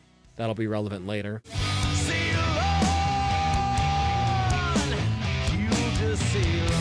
On the A string, they descend from the 7th fret, which is E, to the 1st fret, which is A sharp, while on the E string, they go from the 8th fret, which is C, to the 2nd fret, which is F sharp. So they do a 6-note descending chromatic pattern on 2 strings. Very cool little riff. This is also layered with a lead pattern, which Kirk plays absolutely smothered with wah pedal abuse. It all works together with the vocals to make a very, very intriguing pre-chorus. Over top of all this, James sings, "He could just be gone, he would just sail on, he'll just sail on." Similar to the Unforgiven 1, which also uses the pre-chorus to bridge the energy gap between the heavy verse and light choruses, James's voice lowers in intensity and register. This brings us more naturally into the chorus. A nice little touch, which again sort of echoes the Unforgiven 1.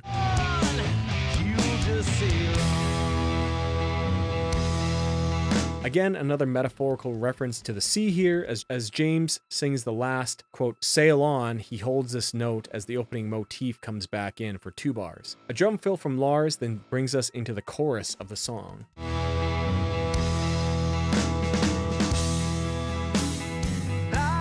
The chorus, as mentioned earlier, is essentially the same instrumentally as the first section after the intro, which again is the same structure as the Unforgiven 1. And someone count how many times I say, again, the same for this song as the one. You know, someone count it. How can I be lost if I've got nowhere to go?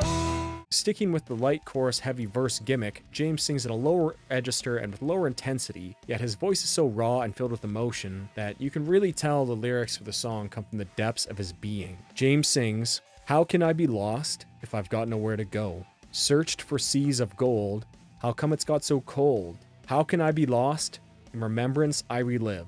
And how can I blame you when it's me I can't forgive?" The opening line of the chorus is very memorable, and while it breaks from tradition because it does not use the line, "what I've felt, what I've known," the line that they chose to use here is just as memorable. Again, we see the metaphor of the sea, which was also used in the first verse. The, quote, "how can I be lost" is repeated twice in the chorus, a nice use of repetition, which again echoes the Unforgiven 1 and the Unforgiven 2. Got so cold, how can I be lost?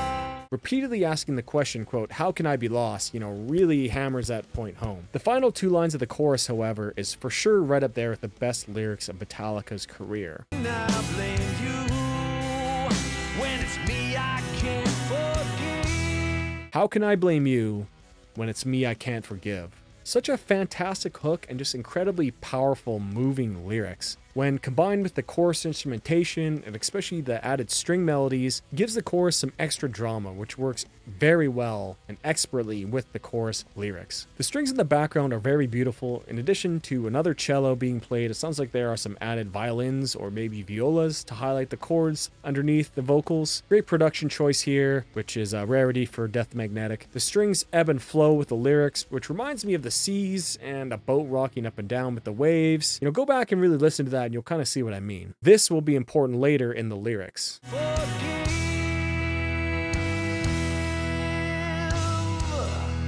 Again, similar to 1, after the chorus, we get another appearance of the opening motif, which echoes 1, with Lars giving us another fill to lead us into the second verse.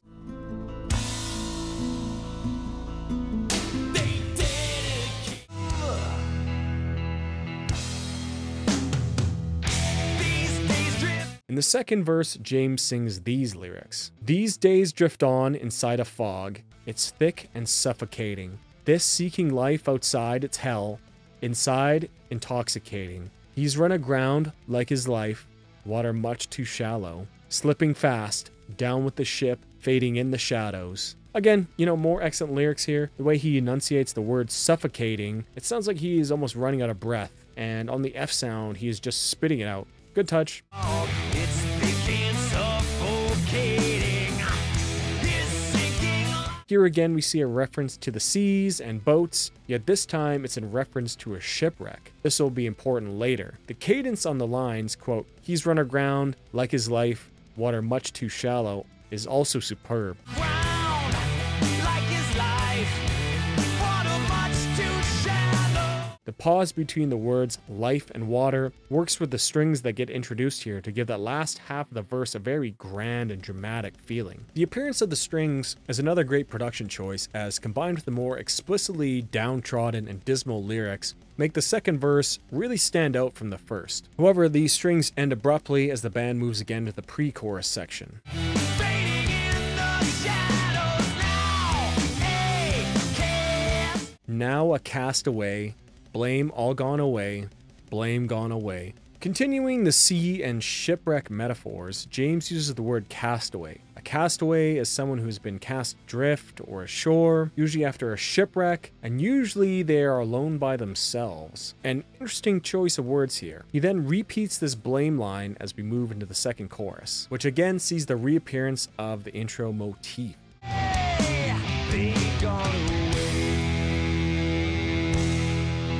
The band repeats the chorus, which for all intents and purposes is simply the same as the first time it's played, with some small variations in drumming. And before we move on to the bridge section, again similar to 1, the opening motif is used, but slightly changed. Here James plays the same familiar octave pattern, but rather than playing the progression which is played in the chorus instrumentation, the bass note simply goes to the 2, which is F sharp, and then to the 3, which is G, then back to the F sharp, then to E.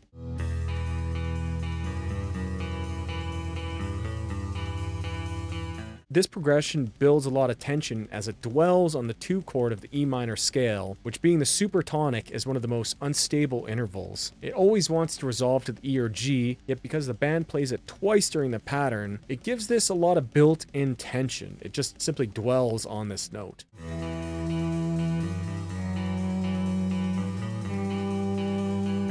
This whole little bridge section here serves to build up very well to the explosive solo section. Lars playing the 16th notes on the ride cymbal combined with the volume swells from the guitar, while James sings Forgive Me. It all just works very well together. Forgive me. Here in the first part of the bridge, James sings the whole thing on the note of E. The band then cranks it up a notch with a tom pattern being played over the top and some added strings, and James changes the melody that he sings, landing on the note of B, which is the 5th in the scale for the first time, and the second time he says forgive me, he lands on the A, which is the suspended 4th interval here. Forgive me. All these little touches, bring up the tension and energy just a little bit more. Then we get a little drum fill by Lars, and the band cranks the tension even further. We get distorted guitars playing chunky power chords, and the strings coming much louder and in a higher register than before.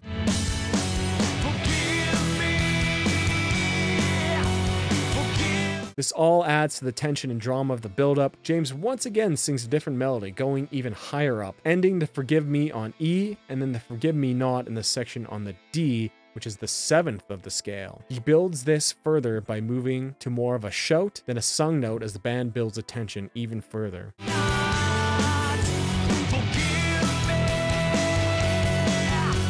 He ends the bridge with the question, which is different from the other line, quote, "Why can't I forgive me?" end quote, which lands on the B, again the 5th, which matches perfectly the note that Kirk begins his solo on. James's voice and Kirk's solo blend together so well and are almost indistinguishable from each other that it's a nice little production touch. James's voice fades right into the solo, just works well.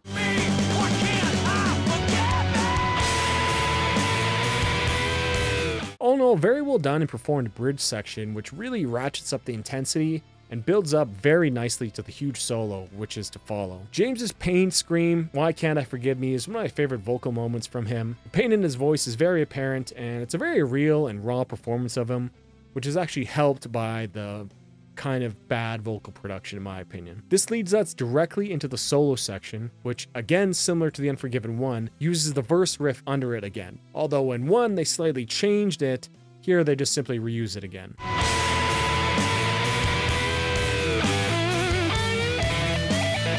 No matter, as it serves the solo well, as the riff has a ton of energy. Kirk's solo starts off an extremely high note as he bends up a few strings to get that B. What follows then is just a typical Kirk solo from this era. Tons of wah pedal and pentatonic licks abound. You know, it sounds great and works for the song.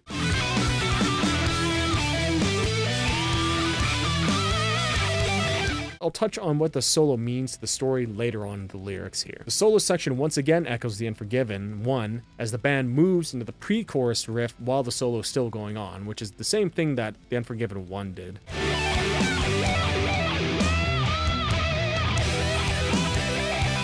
It descends with the descending chromatic pattern riff before resolving again on the E.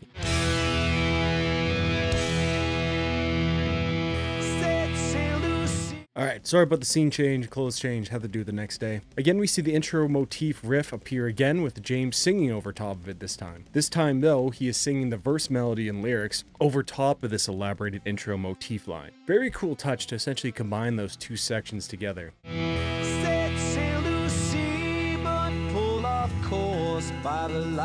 I like the little walk-up bass line that Rob Trujillo does as well. James sings, "Set sail to sea, but pulled off course by the light of golden treasure. How could he know that this new dawn's light would change his life forever?" This is interesting as he essentially reverses the order in which we see the same lines from verse 1. Perhaps similar to the Unforgiven 2, indicating a change in heart? We'll get to that shortly.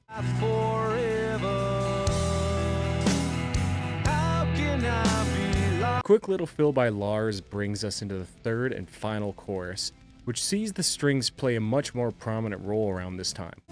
Search for seas of gold. How come it's got... The band then ends the trilogy with a few more cymbal hits before the guitar feedback rings out and the song ends. Very fitting and dramatic end to the song.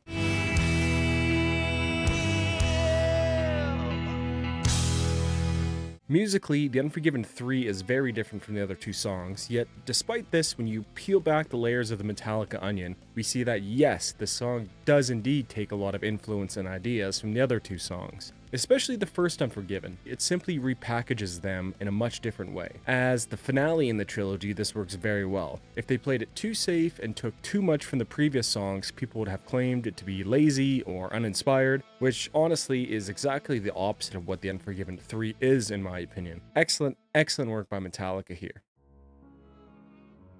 Alright, so on to the lyrics. I'm sure you remember when I mentioned a few hours ago that the Unforgiven 3 was essentially, quote, "I cannot forgive myself." This is made rather explicitly clear in the chorus, but you know, why can't he forgive himself? What has he done that is so unforgivable? Due to the similar musical elements and being a numbered part of the Unforgiven trilogy, we can assume that the character in question here is the same character from the previous two songs, and right from the start of the lyrics we get thrown back into the story of 2. Which, if you remember, was the narrator allowing another through his locked door and how they bonded over being unforgiven together. Quote, "How could he know that this new dawn's light would change his life forever?" End quote. I mentioned this earlier, but the opening line explicitly references the sun metaphor from the Unforgiven 2. The sun in that song was a metaphor for love and acceptance from another person. So here in the beginning of the song, the narrator lets us know that this, quote, "new dawn's light," end quote, changed his life. But was it for the better, or did the narrator mess it all up somehow? Quote, "Set sail to sea but pulled off course by the light of golden treasure," end quote. Here we see the metaphor for the first time. Setting sail to sea here is the metaphor for starting a new chapter in one's life.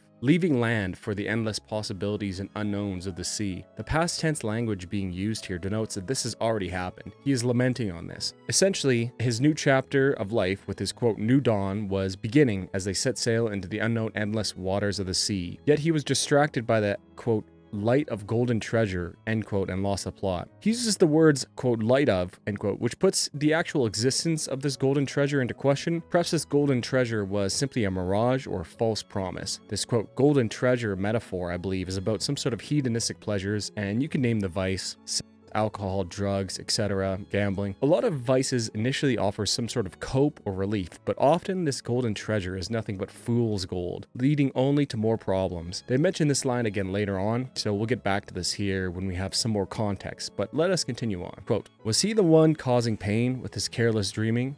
Been afraid, always afraid of the things he's feeling. He elaborates a little bit and relates to us that his careless dreaming was the thing that was causing pain. I assume the pain he was causing was done unto his fellow New Dawn, or the character from the Unforgiven 2 who he allowed into his heart. Careless dreaming could refer to many things, but if we look at the word careless, it is defined as not giving sufficient attention or thought to avoiding harm or errors. So, careless dreaming would be a lack of concern for the others around him as he dreams of something else. Or rephrased into normal speech, we could see this as taking his actual tangible life for granted and instead spending his time carelessly dreaming about some other reality, chasing after the golden treasure and getting lost in the process. The next lines in the stanza also reference Unforgiven 2, as the narrator here is still afraid of his own feelings. Despite the fact that he has unlocked the door to his heart and let this other person in, he still has trouble with all the associated feelings that come with sharing your life with another. You know, the feelings do not end when you let someone in. It requires further work and dedication, as well as having more and different feelings come alive inside you. Yet we know from the previous two songs that dealing with these feelings is an immense challenge to the narrator due to the trauma he suffered as a young man. This is what the narrator is referencing here. Quote, he could just be gone, he would just sail on, he'll just sail on, end quote. Another reference to the sea metaphor. This is the narrator attempting to convince himself that he could just be gone. He could just leave and he would simply sail on as if nothing happened. These lines denote a sense of shame or self-imposed exile. His careless dreaming about golden treasure has pulled them all off course. So would it not be better if he simply sailed off on his own? If he hurts the people around him, would they not be better off without him? Quote, how can I be lost if I've got nowhere to go? Searched for seas of gold, how come it's got so cold? End quote. I love these first few lines of the chorus here. I'm sure almost everyone can relate to the aimless, lost feeling. In addition to that feeling, I think that the chorus here is also a continuation of the thoughts from the pre-chorus. A sort of way to cope. He isn't lost, he just simply has nowhere to go. I could just be gone and sail on and it would be fine. We get a repeat of the sea metaphor, except this time it is combined with the light of golden treasure lyric. It is said here that he was pulled off course by this careless dreaming of seas of gold, yet these seas of gold are not what he expected them to be. The waters turned cold, and cold water is often used as a way to achieve some sort of clarity. For instance, splashing water onto your face, but something turning cold could also be a reference to someone turning cold emotionally. Coldness also could refer to loneliness, but I will get back to this when we sum up the story in question. How can I be lost? In remembrance I relive. And how can I blame you when it's me I can't forgive? The narrator repeats the line, how can I be lost? Perhaps as a cope to try to convince himself of the opposite. Remembrance is a word usually used in the context of mourning, as well as this word often being used in funeral ceremonies. So it seems to me that the narrator is actually acknowledging that whatever his past life he had with the quote, new dawn, is dead, and he relives this through remembering. These lines are followed by the main hook of the song. These two lines here are one of the few direct references to the other tracks. In the other two tracks, the word forgive, which is contained within the word unforgiven, are used in the last lines of the chorus, and here we see something similar yet very different at the same time. Here the narrator reveals that it is himself he cannot forgive. Perhaps he wants to blame his partner for some of what happened, yet it is himself who must bear the blame alone. In a sense here, confirming that he is indeed the unforgiven, which echoes the first and second songs. I think this is a great way to tie the song directly to the other songs in the trilogy, and is some very clever songwriting in my opinion. Quote, these days drift on inside a fog. It's thick and suffocating. This seeking life outside its hell, inside intoxicating. End quote. These next few lines in the verse detail the internal suffering that the narrator feels from his guilt from letting himself be taken off course. The fog he is in keeps him lost and aimless. We can imagine a lone ship on the open seas surrounded by a thick blanket of fog, aimless drifting with no direction. He remarks that this fog feels suffocating. I really personally relate to this as before this channel began to take off, I was simply lost in a daze, drifting through life aimlessly with no northern star to point the ship of my life towards. Feeling aimless and drift in a featureless fog is very vivid and poignant imagery. Powerful stuff from the band. Quote, "This seeking life outside its hell," end quote, is an interesting line. Here he acknowledges the damage that he is doing to his life and those around him by chasing this, quote, golden treasure, end quote. Yet inside he acknowledges that he finds this golden treasure intoxicating. This is very typical of addictive behavior, where the person who is suffering from their addiction is fully aware that it is ruining their life, yet they simply cannot stop themselves. They are intoxicated by the addiction itself. If you know anyone who has suffered from addiction, you know exactly what I am talking about. This is what makes the disease of addiction so painful, not only for the person suffering, but for those around the person who in many cases are powerless to stop it. Quote, "He's run aground like his life, water much too shallow, slipping fast, down with the ship, fading in the shadows," end quote. The ship metaphor is back and in much more explicit terms here. A ship running aground is when a ship finds itself in water that is far too shallow, and thus the bottom of the boat rams into the ground underneath the water, causing damage and getting the boat stuck in the process. This could be intentional, however, it most often happens due to the navigators and captains of the vessel becoming lost or misjudging where they are, which is an apt description of addiction, especially if the person suffering has some delusions about just how bad their disease has gotten. I also believe running aground is simply another way to say that the narrator has hit rock bottom. Literally, rocks are now slamming into the bottom of the vessel. You could imagine that the boat of his life is sailing on, and a thick fog lost, all alone. Yet the narrator is still intoxicated by the allure of golden treasure, still searching for it. The sea floor, or rock bottom in this case, is obscured by the waters around him, and he finds himself unaware of the shallow waters that him and his boat are in. And he hits rock bottom unexpectedly. The unexpected rock bottom experience is also typical for people suffering with addiction. Quote, "Slipping fast, down with the ship, fading in the shadows," end quote. The ship of his life is sinking and he's going down with it. No longer in the light of his, quote, new dawn, end quote. He now finds himself fading away in the shadows, in the dark again. Very clever metaphors and references here. Quote, "Now a castaway, blame all gone away, blame gone away," end quote. Forced to abandon the sinking ship, the narrator finds himself alone, cast away on an island all by himself. Once again, alone and unforgiven. The blame he placed upon others is all gone away and he is left with no one but himself. Sadly, this is the outcome for many people who suffer from addiction. The alienation of those around them effectively makes them a castaway in their own life. This is juxtaposed with the first chorus lines, in which the narrator is thinking everyone would be better off, himself included, if he simply sailed away from everyone. Yet, due to hitting rock bottom and running aground his ship in his life, he now gets his wish, whether he wants it or not. I think this comparison is the manifestation of guilt. An addict whose behavior is creating hell for themselves often feels as if everyone would be better off without them. I do not want to say the word, as I don't want to get demonetization ganked, but the thoughts of self-deletion occur here as well. This is the true meaning to the line him saying, quote, "He could just be gone," which also relates to some of the other themes on Death Magnetic itself. Guilt manifests itself in strange ways, yet he does not commit to this act and finds himself alone regardless. The chorus repeats and then we find ourselves in the bridge section. Here the narrator repeats the lines of, forgive me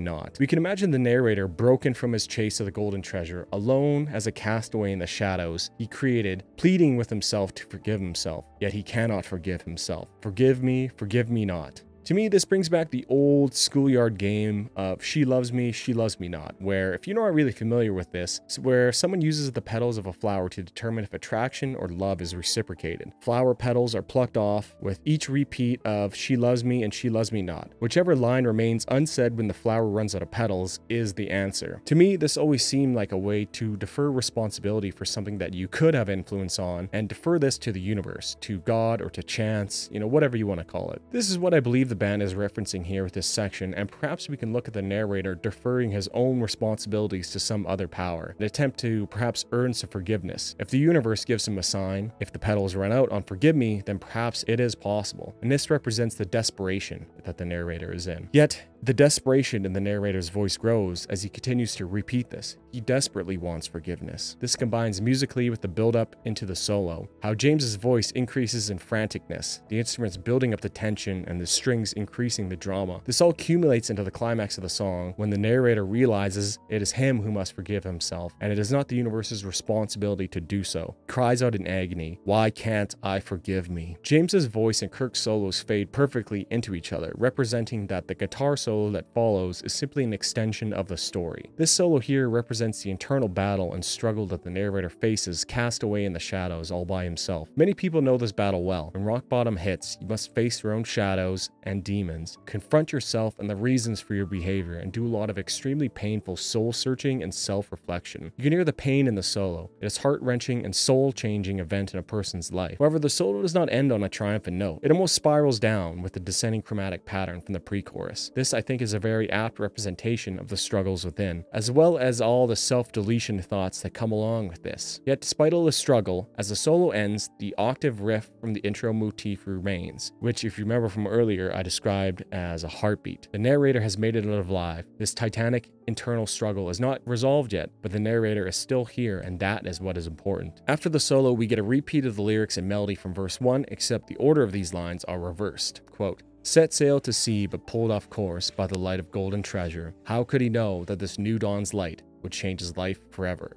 End quote. Which, in comparison to the first verse, which was phrased like this, quote, "How could he know that this new dawn's light would change his life forever? Set sail to sea, but pulled off course by the light of golden treasure." End quote. The rearrangement of these lines is very, very clever, as it essentially ends the verse on a more positive, hopeful note rather than the dismal outlook that was first presented. Rather than being the light of the new dawn and then pulled off course, instead, he is already off course, and this quote, "new dawn" is now changing his life forever. He has a new dawn to aim towards. It's a very clever distinction and some extremely clever songwriting. Huge props to the band for this. Truly genius tier songwriting, and I absolutely love this. The quote, "new dawn," end quote, could be the same person that he let into his heart, or perhaps it is something new, completely different. The chorus repeats, but now in a different context. How can he be lost if he has nowhere to go can now be looked at as the journey of his life brought him here for a reason. He is no longer lost, he is right where he deserves to be. His search for those seas of gold brought him to this lonely and cold place. He remembers and relives his past life and how all his decisions had led him to where he is now. How can he blame the other person when it is him he cannot forgive? But rather than lamenting this fact like the previous, he now accepts this fact. Going full circle, he is now the unforgiven to himself, and that is all right. A new dawn's light is upon him, and despite the fact that he still cannot forgive himself, he learns that he must accept his actions, accept the consequences, and move on from it. The new dawn's light metaphor can now be viewed as a fresh start, a brand new day which comes with brand new possibilities and potential for healing.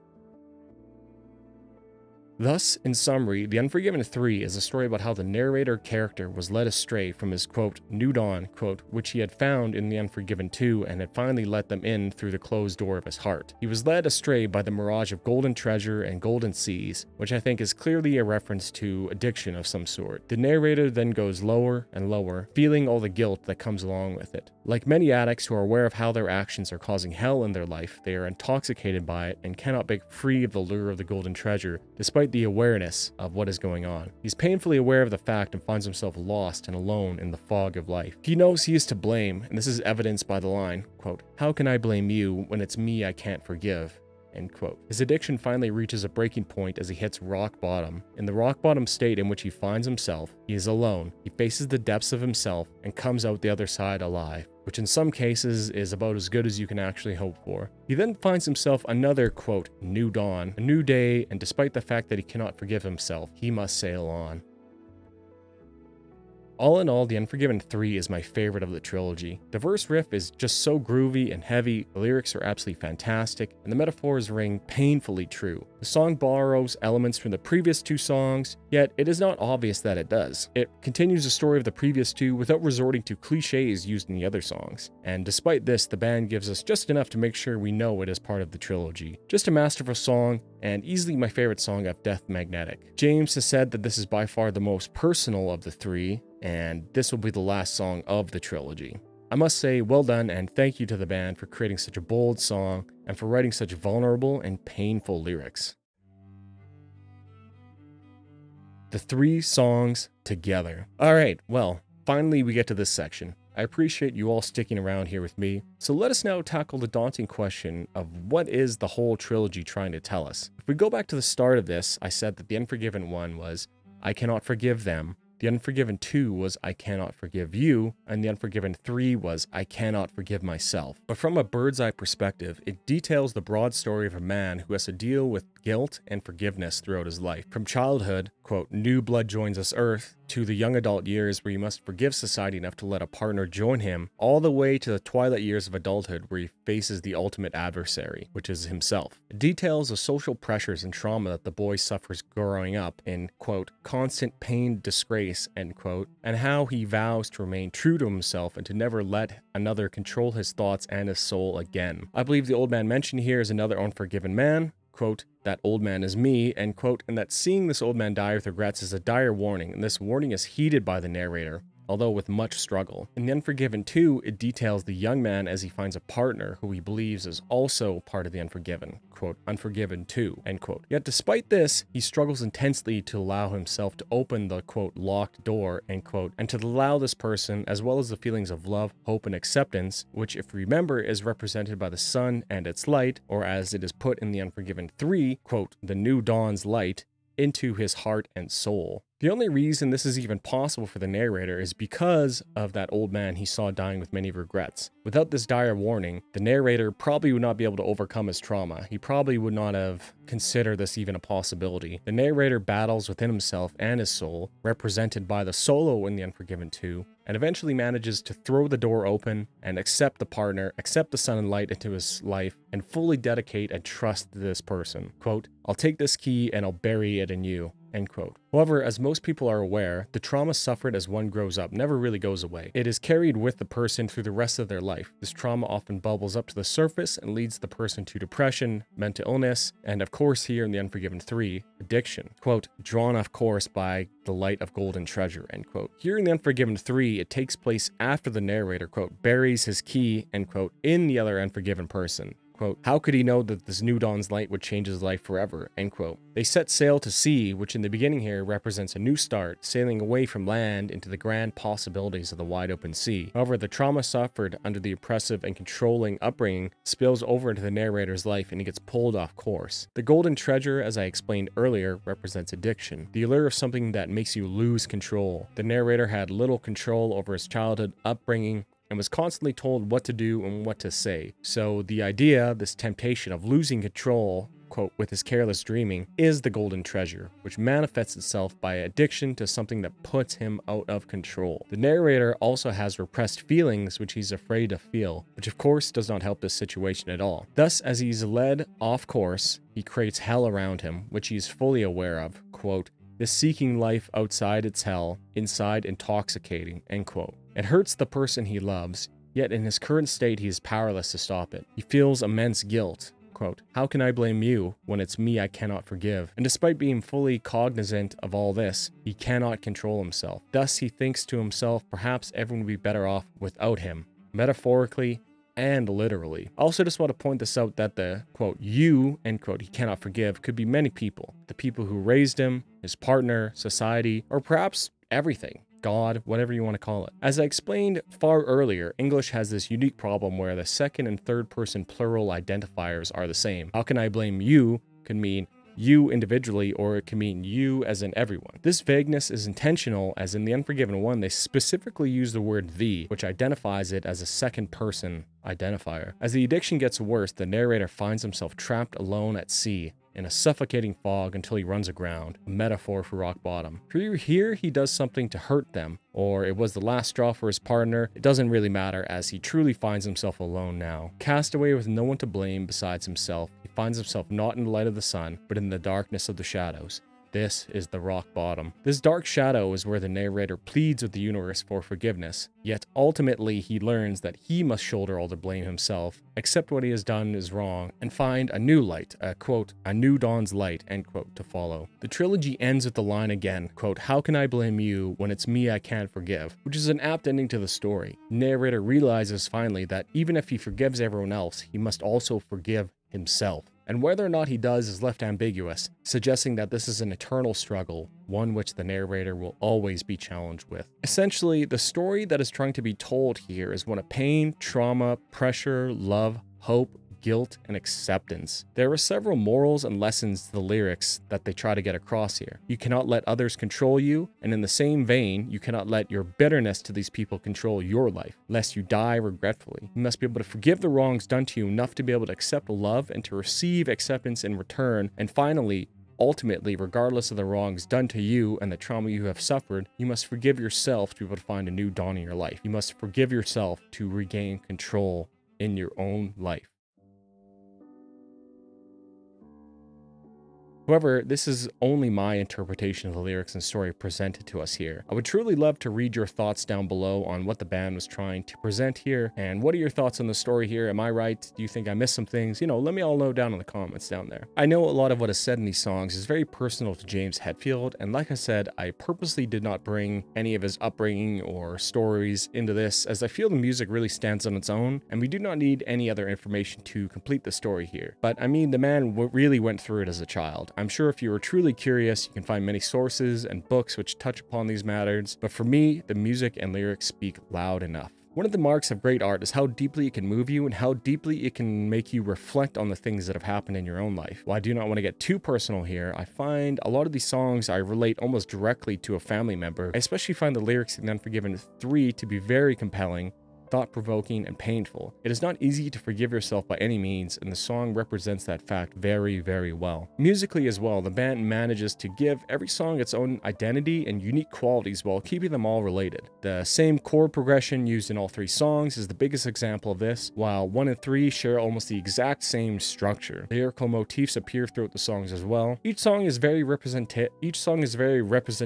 of the various Metallica eras as well, with the Unforgiven 1 representing the ultimate polish and production of the Black Album, with its huge drums, massive guitar tone, and tons of added percussion and other elements throughout. James's voice is untrained and undamaged here, so the grit on his voice during the heavy verse contrasts expertly with the softly and beautifully sung chorus. The twangy Western influenced guitars and classical-esque guitar playing add up to an absolute masterpiece of production and songwriting. The Unforgiven 2 takes the Metallica sound and adds in more country and grunge elements, the B-bender guitar riff being the best element of this, as well as the much drier and less polished sound of the drums. Feels very late 90s in sound. It takes a lot of familiar elements and changes them subtly to produce an excellent sequel, one which actually ends us on a happy note. The Unforgiven 3 then represents the Death Magnetic era Metallica. Looking for redemption after the early 2000s debacles the band had faced, it is extremely raw, very compressed and loud. It's angry and hurt.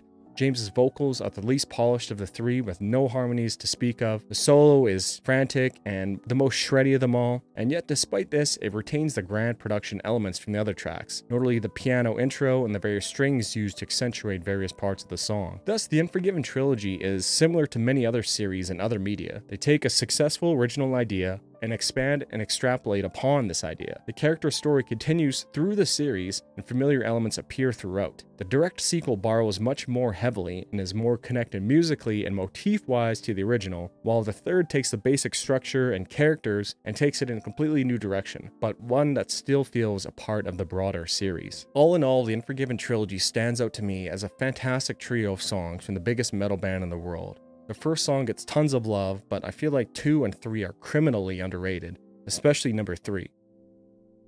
And well, this was the Unforgiven Trilogy retrospective. My name is Varvis, and if you made it all the way through this video, you have my sincere thanks. Let me know which song of the 3 is your favorite in the comments, so I know you made it this far. If you want to see more very in-depth videos like this one, let me know as well. There are a few albums I would like to do something similar on, most notably a couple Death albums. So if you guys like this, maybe I will do those in the future. You know, make sure to like, consider joining my Patreon, hit that subscribe button, and so long and good night.